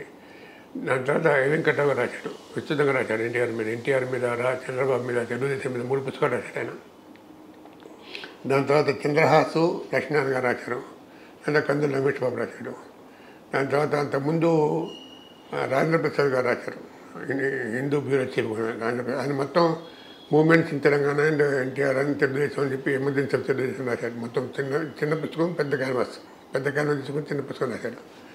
వీళ్ళెవరు కూడా ఎన్టీఆర్ అంతిమ జీవితం, క్లైమాక్స్ జీవితంలో క్లైమాక్స్ జరిగింది కదా వైస్రాయ్ డ్రామా, అది అనుకున్నంత వివరంగా ఇవ్వలేదేమో అనిపించింది. అది ఎక్కువ వివరంగా ఇద్దామని. అలాగే లక్ష్మీపార్త స్టోరీ కూడా పూర్తిగా ఇవ్వలేదు, అది కూడా పూర్తిగా ఇద్దామని. వైస్రాయ్ ఉదంతము, వైస్రాయ్ ఉదంతం ప్రధానంగా ఇచ్చాము. అది 2-3 చాప్టర్స్ ఇచ్చాము. దాని ఎన్టీ రామారావులో ఉన్న మానసిక లక్షణాలు, ఒక స్వానురాగం అనే ఒక లక్షణం, తను ప్రేమించుకోవటం, నార్సిసిజం అంటారు, దాన్ని హైలైట్ చేయటం. అట్లా పురంధేశ్వరితో ఇంటర్వ్యూ చేసి ఎవరు రాయని విషయాలు కొన్ని రాశాను. పురంధేశ్వరి గారు చెప్పారు ఎన్టీ రామారావు జీవితంలో కొన్ని కోణాలు, కొన్ని సన్నివేశాలు, అవి కూడా రాశాను. అయితే మిగతా వాళ్ళు రాయనివన్నీ రాశాను అనుకుంటున్నాను. మిగతా వాళ్ళు రాయని ఉన్నాయి, వాటి రాయని కూడా కొన్ని ఉన్నాయి. అదే ఇన్సైడర్ 2లో పివి గారు తాలూకు ఆయన రాసిన మ్యాన్స్క్రిప్ట్ అవన్నీ ఉన్నాయి సార్, ఇంగ్లీష్లో ఉంది, నా దగ్గర ఉంది. ఓకే, ఇన్సైడర్ 1 మొత్తం చదువుతున్నాం మనం ఒకసారి తీసుకొని. అది ఇంకో 10 రోజులు అయిపోతుంది. మొత్తం డిసెంబర్కి అది వర్ధంతికి సిద్ధమవుతుంది. డిసెంబర్ వర్ధంతి నాటికి ఇన్సైడర్ 2 తెలుగు ఇంగ్లీష్ 2 రిలీజ్ చేద్దామని ప్రణాళిక అనుకోవడం. సార్ మీరు మొత్తం ప్రయాణం చూస్తే మీరు ఎంత జలగమంగళరావు గారి దగ్గర నుంచి జగన్ వరకు మీరు అందరినీ చూశారు కదా సార్, ముఖ్యమంత్రులతో. ముఖ్యమంత్రులు లేకపోతే ముఖ్యంగా రాజకీయ నేతలు, ముఖ్యమంత్రులు ప్లస్ పాత్రికే జర్నలిస్టుల మధ్య ప్రయాణాన్ని మీరు గమనిస్తే ఎలా ఉంది సార్ ఒకసారి విశ్లేషణ చేసుకుంటే? అప్పటి నుంచి ఇప్పటిదాకా చూస్తే జలగమంగళరావు టు జగన్. జలగమంగళరావు కంటే ముందే కాశీ బ్రహ్మాండ కూడా తెలుసు నాకు. కాశీ బ్రహ్మాండ కూడా చాలాసార్లు కూర్చున్నా, ఆయన జీవిత చిత్రాలనుకున్నా. కాశీ బ్రహ్మాండ భార్య రాఘవమ్మ గారు నాకు బట్టలు పెట్టి నమస్కారం పెట్టింది. మంచి బ్రాహ్మణ దొరికాడు, మా ఆయన జీవిత చిత్రాలు కానీ అది ఎక్కువగా సాగల. రాఘవమ్మ గారు అవును, బ్రహ్మాండ వెళ్ళిపోయి చాలా కాలం అయింది. అవును, అబ్బాయి వాళ్ళందరూ వేరు, వాళ్ళందరూ stalwarts, they are not corrupt. ఇప్పుడు కొంత డబ్బు సంపాదన ఎన్నికలు ఎక్స్పెన్సివ్ అయిన కొద్దీ డబ్బు సంపాదన వస్తుంది. ఎన్నికలు ఎక్స్పెన్సివ్ కావటం అనేది ఎన్టీ రామారావు తర్వాత మొదలైంది. ఎన్టీ రామారావు తర్వాతనే ఎన్నికలు ఎక్స్పెన్సివ్ అయినాయి. ఎన్టీ రామారావు టైంలో ఎన్నికల కోసం డబ్బులు వచ్చినా కూడా, నిధులు వచ్చినా కూడా ఖర్చు పెట్టేవాడు కాదు. ఎన్నికలకు డబ్బు ఖర్చు పెట్టి గెలుస్తున్నా గొప్పతనే ఉంది అనుకునేవాడు ఆయన. ఎన్నికల డబ్బు ఖర్చు పెట్టేవాడు కాదు ఎన్టీ రామారావు. ఎన్టీ రామారావు తర్వాత మొదలైంది జాడ్యం. చంద్రబాబు టైంలో మొదలైందంటారు. చంద్రబాబు టైంలో మొదలైంది. దాని తర్వాత రాజశేఖర్ టైము, ఇక మొత్తం అంతా పెరుగుతూ వచ్చింది. ఇప్పుడు చంద్రశేఖరరావు టైం చెప్పక్కర్లేదు. ఇక ఎన్నికలంటే డబ్బులే. ఇప్పుడు కనీసం ఒక 50 కోట్లు ఉంటే కానీ you can not contest for assembly. ఒక లోక్సభకు కంటెస్ట్ చేయాలంటే ఒక 150 కోట్లు పెట్టుకోవాలి. అది సామాన్యులకి సాధ్యమైన పని కాదు. అట్లాగా ముఖ్యమంత్రిని ఎప్పుడు కలిసేవాళ్ళం. నేను ఏ ముఖ్యమంత్రి దగ్గర పోవడానికి అపాయింట్మెంట్ తీసుకోపోలే. చంద్రబాబు గారిని కలవడానికైనా, రాజశేఖర్ని కలవటంకైనా, జగన్ రెడ్డిని కలవటంకైనా, మన విజయభాస్కర్ కలవటంకైనా ఎప్పుడు ఎవరిని అపాయింట్మెంట్ తీసుకోవాలి. పోతే అక్కడ సెక్రటరీ కనపడితే డబ్బులు పంపించాడు అంతే. పిఆర్ ఇప్పుడు ముఖ్యమంత్రిని కలవట్లేదు, కలదలుచుకోలేదు, అవకాశం కూడా లేదు. వాళ్ళు కూడా అపాయింట్మెంట్ ఇచ్చే పరిస్థితి లేదు. ఇప్పుడు పని కూడా లేదు. అప్పుడంటే ప్రభుత్వంలో పత్రికల్లో పనిచేసాం కాబట్టి ప్రజలు ఏమనుకుంటున్నారు చెప్పే పద్ధతి, ప్రజలు ఇట్లా అనుకుంటున్నారు అనేది, గవర్నమెంట్ ఇట్లా అనుకుంటుంది ప్రజలు చెప్పడం, ప్రజలు ఏమనుకుంటున్నారు గవర్నమెంట్ చెప్పడం ఒక బాధ్యతగా కలిసామని. ప్రధానమంత్రి కూడా ఎవరు కలవట్లేదు కదా మీడియా వాళ్ళని. ఇప్పుడు ఆయన ప్రధానమంత్రి అసలు ప్రెస్ కాన్ఫరెన్స్ పెట్టాలి. ఈ ముఖ్యమంత్రి ప్రెస్ కాన్ఫరెన్స్ పెడతారు కనీసం, ఆయన ప్రెస్ కాన్ఫరెన్స్ పెట్టాలి. జగన్ కూడా ప్రెస్ కాన్ఫరెన్స్ ఎక్కువ పెట్టడం తక్కువ. ప్రస్తుతం మీడియా ప్రస్తుతం ఎలా ఉంది అనుకుంటున్నారు సార్ మీ 50 ఏళ్ళ? ఏమున్నది గర్వకారణం అంతే, ఏమున్నది గర్వకారణం. మేము ఉన్నప్పుడు కనీసం మీడియాలో గౌరవం ఉండేది, జీతం లేకపోయినా గౌరవం ఉండేది. ఇప్పుడు గౌరవం లేదు, జీతాలు లేవు.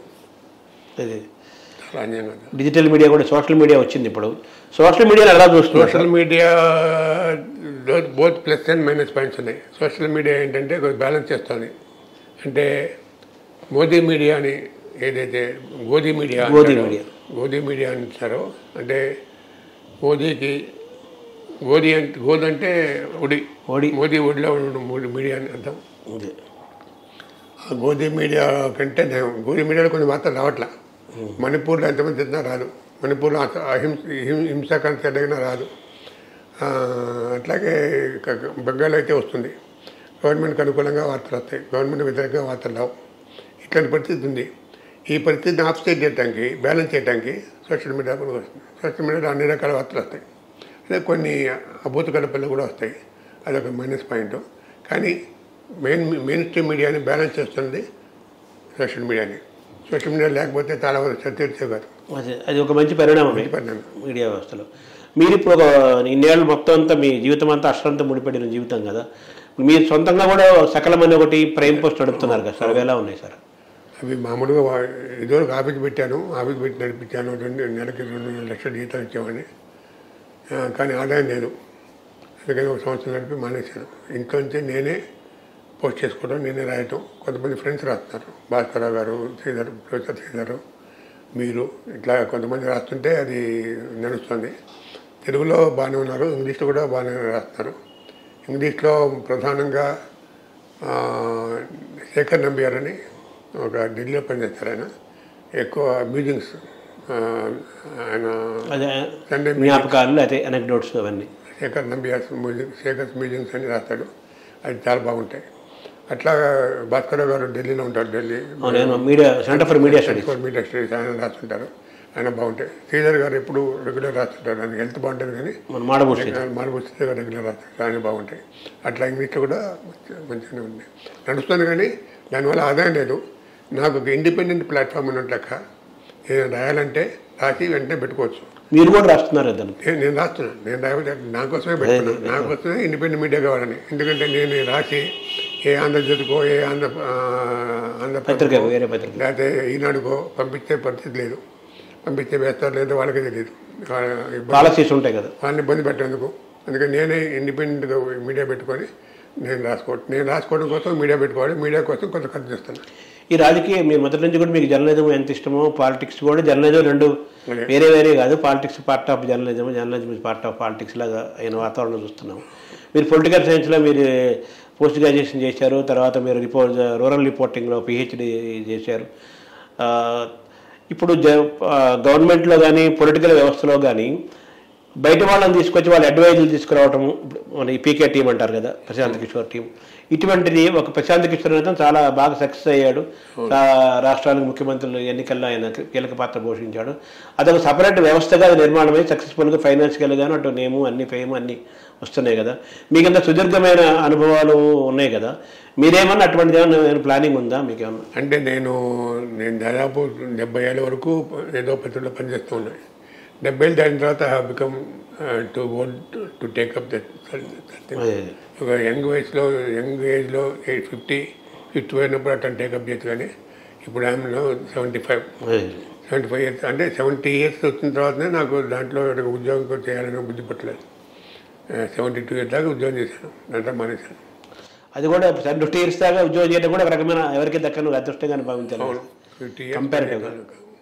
తర్వాత తెలుగు పత్రికా రంగంలో కూడా మీరు హైయెస్ట్ శాలరీ తీసుకున్నారు మీడియాలో కూడా ఆంధ్రప్రదేశ్లో. అలాగే భారతదేశంలో కూడా ఎడిటర్గా సుదీర్ఘకాలం పనిచేసిన వాళ్ళలో మీరు 30 years ఉన్నవాళ్ళు కదా. మీరు చిన్న వయసులోనే రిటైర్ అయ్యారు. మీరు 40 అనుకుంటున్నారు. 40. భవిష్యత్తు మీ ప్రణాళికలు ఏంటి సార్? ఏది రాయాలనుకుంటున్నారు, ఏం చేయాలి? చాలా రాయాల్సి. ఇప్పుడు పీవీఎస్ఆర్ బుక్ అయిపోతుంది. దాని తర్వాత రాజశేఖర రెడ్డి మీద ఏదైనా రాయాలనుకుంటున్నాను. దాని తర్వాత జయశంకర్ మీద రాయాలనుకుంటున్నాను. బయోగ్రఫీస్, ఆటోబయోగ్రఫీస్ రాయని వాళ్ళు ఉంటారు కదా, ఆటోబయోగ్రఫీ రాయని పోయిన వాళ్ళు ఉంటారు కదా, వాళ్ళ గురించి బయోగ్రఫీ రాద్దామని. జగన్ పాదయాత్ర మీద అప్పుడు ఒక ఇది తీసుకొచ్చారు కదా అప్పుడు మీరు. జగన్ అవును, అదే జగన్ పాదయాత్ర ఎంఎస్కో వేశారు. ఎంఎస్కో వేశారు. ఇప్పుడు వైఎస్ రాజశేఖర రెడ్డి అంటే మీరు ఎలా రాయాలనుకుంటున్నారు సార్? దాని థీమ్ ఏంటి అసలు? రాజశేఖర్ని ఇంకా కాంగ్రెస్ షేప్ తీసుకోలేదు. ఇప్పుడే it will be premature to talk about it. ఇప్పుడే చెప్పడం కరెక్ట్ కాదేమో. కానీ రాజశేఖర్ ఎన్టీఆర్ పొలిటికల్ చరిత్ర అన్నారు. అది ఎదుగుల political. Rajasekhara Reddy political biography with respect to KVP Ramachandra Rao. ఇప్పుడు విదేశీ దాపత్ అని హాఫ్ లైన్ అని రాశాడు, గుర్తుందా మీకు? అవును. పీవీఎస్ఆర్ మీద. అవును. ఆయన జుగల్బంద్ అని కూడా రాశాడు. అంటే అద్వానీ వాజ్పేయి ఇద్దరు కలిసి ఎట్లా పనిచేశారు. అట్లానే ఇక్కడ కేవీపీ రామచంద్రరావు రాజశేఖర్ కూడా కలిసి పనిచేశారు. దాని మీద రాసే ప్రయత్నం చేస్తున్నారు. సో ఈ జుగల్బంద్ వీళ్ళిద్దరు ఉంటారు. ఈ జుగల్బంద్ కాకుండా వేరే జంట అనే ప్రయత్నం ఇంకేం కాలేదు. అది ఇంకా దాన్ని వండుతున్నారు వంట. అంటే కేవీపీ రామచంద్రరావు వాళ్ళిద్దరు కూడా ఎప్పుడు వాళ్ళు మెడికల్ కాలేజ్ ఉన్నప్పటి నుంచి ఫ్రెండ్స్. 78లో ఎమ్మెల్యే అయినప్పటి నుంచి కూడా వాళ్ళ ప్రయాణం రాజకీయ ఎత్తుగడలు వేశారు, రాజకీయ ప్రయాణం చేశారు, రాజకీయాలు చాలా ప్రయోగాలు చేశారు, సాహసాలు చేశారు. ఆ జంటను ఎలా చూస్తారు సార్ మీరు? వాళ్ళు అది విడదలేని జంట. ఒక మరణమే విడదీయదు కదా, ఒక మరణమే విడదీస్తుంది. లేకపోతే మరణం లేకపోతే విడదీయలేరు. ఈ ఇద్దరు వాజ్పేయి అద్వానీ కంటే కూడా వీళ్ళిద్దరు ఇంకా సన్నిహితంగా ఉండేవాడు. వాజ్పేయి కొన్ని ఇండివిజువల్ చేసేవాడు, అద్వానీ లేకుండా నిర్ణయం తీసుకునేవాడు. కానీ రాజశేఖర రెడ్డి మాత్రం కేవీపీ రామచంద్ర లేకుండా ఏ నిర్ణయం తీసుకోవాలి. ఇద్దరు కలిసే తీసుకున్నారు. So PV memorial every year చేస్తున్నారు కదా, ఒకటి జరుగుతుంది కదా. పీవీ మెమోరియల్ కూడా 2012లో మొదలుపెట్టాం. నేను అప్పుడు అంజనీ ఎట్టు ఉండేవాడిని. First memorial lecture was given by president of India Pranab Mukherjee. అద్భుతంగా మాట్లాడు. దాని తర్వాత గులాం నబీ ఆజాద్, రకరకాల శేఖర్ గుప్తా, రాజ్మోహన్ గాంధీ. గులాం నబీ తర్వాత రాజ్మోహన్ గాంధీ వచ్చాడు. రాజగోపాలాచారికి గాంధీకి బంధువు. అంటే గాంధీకి మనోడు, రాజగోపాలాచారి మనోడు, రెండూ ఉన్నాయి. సార్ ఓవరాల్గా మీ పాత్రికేయ జీవితాన్ని చూస్తే మీకు రోల్ మోడల్స్ కానీ నిత్య స్మరణీయులు ఎవరున్నారు సార్? నాకు చలపతిరావు గారు అంటే గొప్ప ఆరాధన. అనుకోండి చలపతిరావు గారు. జర్నలిస్ట్ అంటే క్వింటెసెన్స్ జర్నలిస్ట్ ఆయన. ఆయన వాక్య నిర్మాణం కానీ, the precision, the power packet sentences అంటే చాలా ఇష్టం. జీకే రెడ్డి అంటే ఇష్టం. తెలుగులో సార్?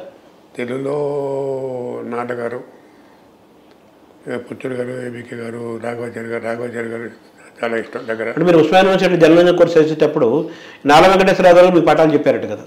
సార్ వచ్చారంటే అది ఏమైనా ఉందా సార్? గెస్ట్ లెక్చర్ అంతే, ఒకసారి వచ్చారంటే. సో మీ వారసత్వం ఈరోజు తెలుగు సంపాదకులు చాలా మంది మీ శిష్యులే ఉన్నారు. శిష్యులు అంటే ఎవరు ఒప్పుకోరు, గురువు అంటే నేను ఆరుద్ర శ్రీశ్రీ లాగా. గురువు అంటే నేను ఒప్పుకోను, శిష్యులు అంటే వాళ్ళు ఒప్పుకోలేదు. శిష్యరత్నం నాతో కలిసి పనిచేసిన వాళ్ళు. వార్ థియేటర్ మన సాయిబాబా గారు నాతో కలిసి పనిచేశారు. ఆంధ్రజ్యోతి థియేటర్ శ్రీనివాస్ గారు నాతో కలిసి పనిచేశారు. ఉదయం సాక్షి ఎడిటర్ బుండే గారు నాతో కలిసి పనిచేశారు. ఈ ముగ్గురు నాతో కలిసి పనిచేసిన వాళ్ళు. దాంట్లో చాలామంది ఉన్నారు, ఛానల్స్లో చాలామంది ఉన్నారు, సక్సెస్ఫుల్గా ఉన్నారు, చాలామంది ఉంటారు. మీ జర్నలిజంలో మీ వారసత్వం చాలా పత్రికలు పనిచేస్తాయి కాబట్టి, ఏ పత్రికలు కూడా 5-6 ఏళ్ళు మించి లేదు కాబట్టి ఒక 10 పత్రికలు 10 ఛానల్స్ కలిసి 10 అయినాయి. ఈ 10లో కనీసం ఒక్కొక్క దాంట్లో 200 మంది 300 మంది ఉంటారు. కాబట్టి చాలా మంది కలిసి పనిచేసే అవకాశం దొరికింది. కాబట్టి చాలా మంది ఫ్రెండ్స్ ఉన్నారు. ఎడిటర్లు కూడా అయ్యారు కదా, ఎడిటర్ల స్థాయికి ఎడిటర్లు కూడా అయ్యారు. మీ పాత్రికేయ వారసత్వం ఏమైనా ఉందా మీ ఇంటి వాతావరణంలో? మా ఇంటి వాతావరణం ఉండేది, కానీ యాక్చువల్గా మా పెద్దవాడు 2000లో అమెరికా వెళ్ళాడు. అమెరికా పోయినప్పుడు ఎంటెక్ చేసి ఎంఎస్ కంప్యూటర్ చేశాడు. దాని తర్వాత కంప్యూటర్ జాబ్ చేశాడు, కంప్యూటర్ ప్రొఫెషనల్గా సెటిల్ అయ్యాడు. ఇండియా వచ్చే ముందు కొలంబియా యూనివర్సిటీలో జర్నలిజం చేశాడు. చేసి ఇక్కడికి వచ్చి టైమ్స్ ఆఫ్ ఇండియాలో 2 ఏళ్ళు విజయవాడ రిపోర్టర్ పనిచేశాడు కొంతకాలం. దాని తర్వాత అతనికి గౌరవం లేదు, జీతం లేదని అనిపించింది. మళ్ళీ వెనక్కిపోయాడు ఐటీకి. అంటే వారసత్వం లేకుండా పోయింది. సో తల్లాడు నుంచి ఢిల్లీ దాకా మీ ప్రయాణం చాలా పెద్దది. మీ ఆత్మకథ కానీ మీ ఏమైనా పుస్తకంగా తీసుకొచ్చే అవకాశం ఉందా భవిష్యత్తులో? ముందు రాయమని అడుగుతున్నారు, విజయ్ కుమార్ గారు వెంటబడుతున్నారు రాయమని. అదే ఎంఎస్కోకి రాయాలి. అదే అందులో మీరు కలిసిన వ్యక్తులు, మీరు నేర్చుకున్న పాఠాలు, అనుభవాలు అవన్నీ కూడా ఒక పాఠ్యపుస్తకం రికార్డ్ చేయాలి. అదే ఈ వర్క్ బట్టి అది వెనకబడుతుంది. అయితే ఇలా వర్క్లో అయితే డిసెంబర్కి టార్గెట్ పెట్టుకున్నారు. టార్గెట్ వర్క్ కదా, ఇది అయిపోతే దీని తర్వాత ఇంకోటి అట్లా వస్తుంది. ఎప్పుడు వీరుంటే అప్పుడు రాయాలి. ఇప్పుడు ఒకటి మీ ఇందా చూశారు కదా, అది తెలుగు యూనివర్సిటీ, వాడు తెలుగు యూనివర్సిటీ కాదు, తెలుగు భాషా సంఘం, చెన్నై గారు అయితే వాళ్ళు వస్తారు. మన తెలంగాణ సాహిత్య పరిషత్, సాహిత్య పరిషత్ వాడు చెప్పారు పరిణత. మీరు ఇచ్చిన ప్రసంగాన్ని బుక్లో బుక్ అదొక మినియేచర్ ఆటోబయోగ్రఫీ అనుకోవచ్చు. అదే మినియేచర్ ఆటోబయోగ్రఫీ అనుకోవచ్చు. అది త్వరలో మీ ఆటోబయోగ్రఫీ వస్తుంది, సమగ్రంగా ఎక్స్ప్లెయిన్ చేయాలి, సమగ్రంగా వస్తుంది, సమగ్రంగా రాద్దామనే ప్రయత్నం. Thank you sir. Thank you, నమస్కారం. అది రామచంద్రమూర్తి గారు 75 ఏళ్ల జీవితాన్ని, 50 ఏళ్ల పాత్రికేయ ప్రస్థానాన్ని మనకు స్పష్టంగా వివరించారు. అనేక మంది నాయకులతోటి, గొప్ప గొప్ప పాత్రికేయులతోటి, గొప్ప గొప్ప మేధావులతోటి ఆయన ప్రయాణం సాగింది. ఏం చెప్పాలంటే ప్రారంభంలో కొంతకాలం ఉపాధ్యాయుడిగా, కొంతకాలం ఆర్టీసీలో పనిచేసినప్పటికీ ఆయన జీవితం అంతా ఎక్కువ కాలం పత్రికా వ్యవస్థలోనే పాత్రికేయుడిగానే ఉచ్ఛ్వాస నిశ్వాసాలుగా భావించి ఆయన జీవించినంతకాలం రాస్తూనే ఉంటారు. ఆయన రాయాలనే ఆయన ఆలోచన, అక్షరమే ఆయన నడిపిస్తుందనే విశ్వాసంతో ఉన్నవారు. అది ఒక అక్షర ప్రయాణాన్ని మనం ఇంటర్వ్యూ చేసినట్టుగా మనం భావించాలి. రామచంద్రమూర్తి గారి జీవితంలో సంఘటనలు కానీ, ఆయన మీడియా వ్యవస్థలో ప్రయాణాలు కానీ చెప్పాలంటే చాలా సుదీర్ఘమైనది అవుతుంది. ఎన్నో ఎపిసోడ్లుగా తీసుకొస్తే కానీ అది సంపూర్ణం అవ్వదు. క్లుప్తంగా ఈ తక్కువ సమయంలోనే కొంత అలా విహంగా వీక్షణలాగా చిన్న ప్రయాణం చేశాం ఇంటర్వ్యూ ద్వారా. భవిష్యత్తులో అవకాశం ఉంటే కొన్ని ఎపిసోడ్లుగా తీసుకొచ్చే ప్రయత్నం చేద్దాం. అది ఈ వారం టాక్ షో. రామచంద్రమూర్తి గారితో జరిపిన ఈ టాక్ షో జర్నలిస్టులకి కూడా ఇది ఒక గొప్ప సమాచారంగా కూడా ఉపయోగపడుతుందని, భవిష్యత్తులో జర్నలిజంలోకి రావాలనుకునే వాళ్ళకు కూడా ఒక చిన్న కరదీపికలాగా రామచంద్రమూర్తి గారి జీవితం ఉంటుందని భావిస్తూ నమస్కారం.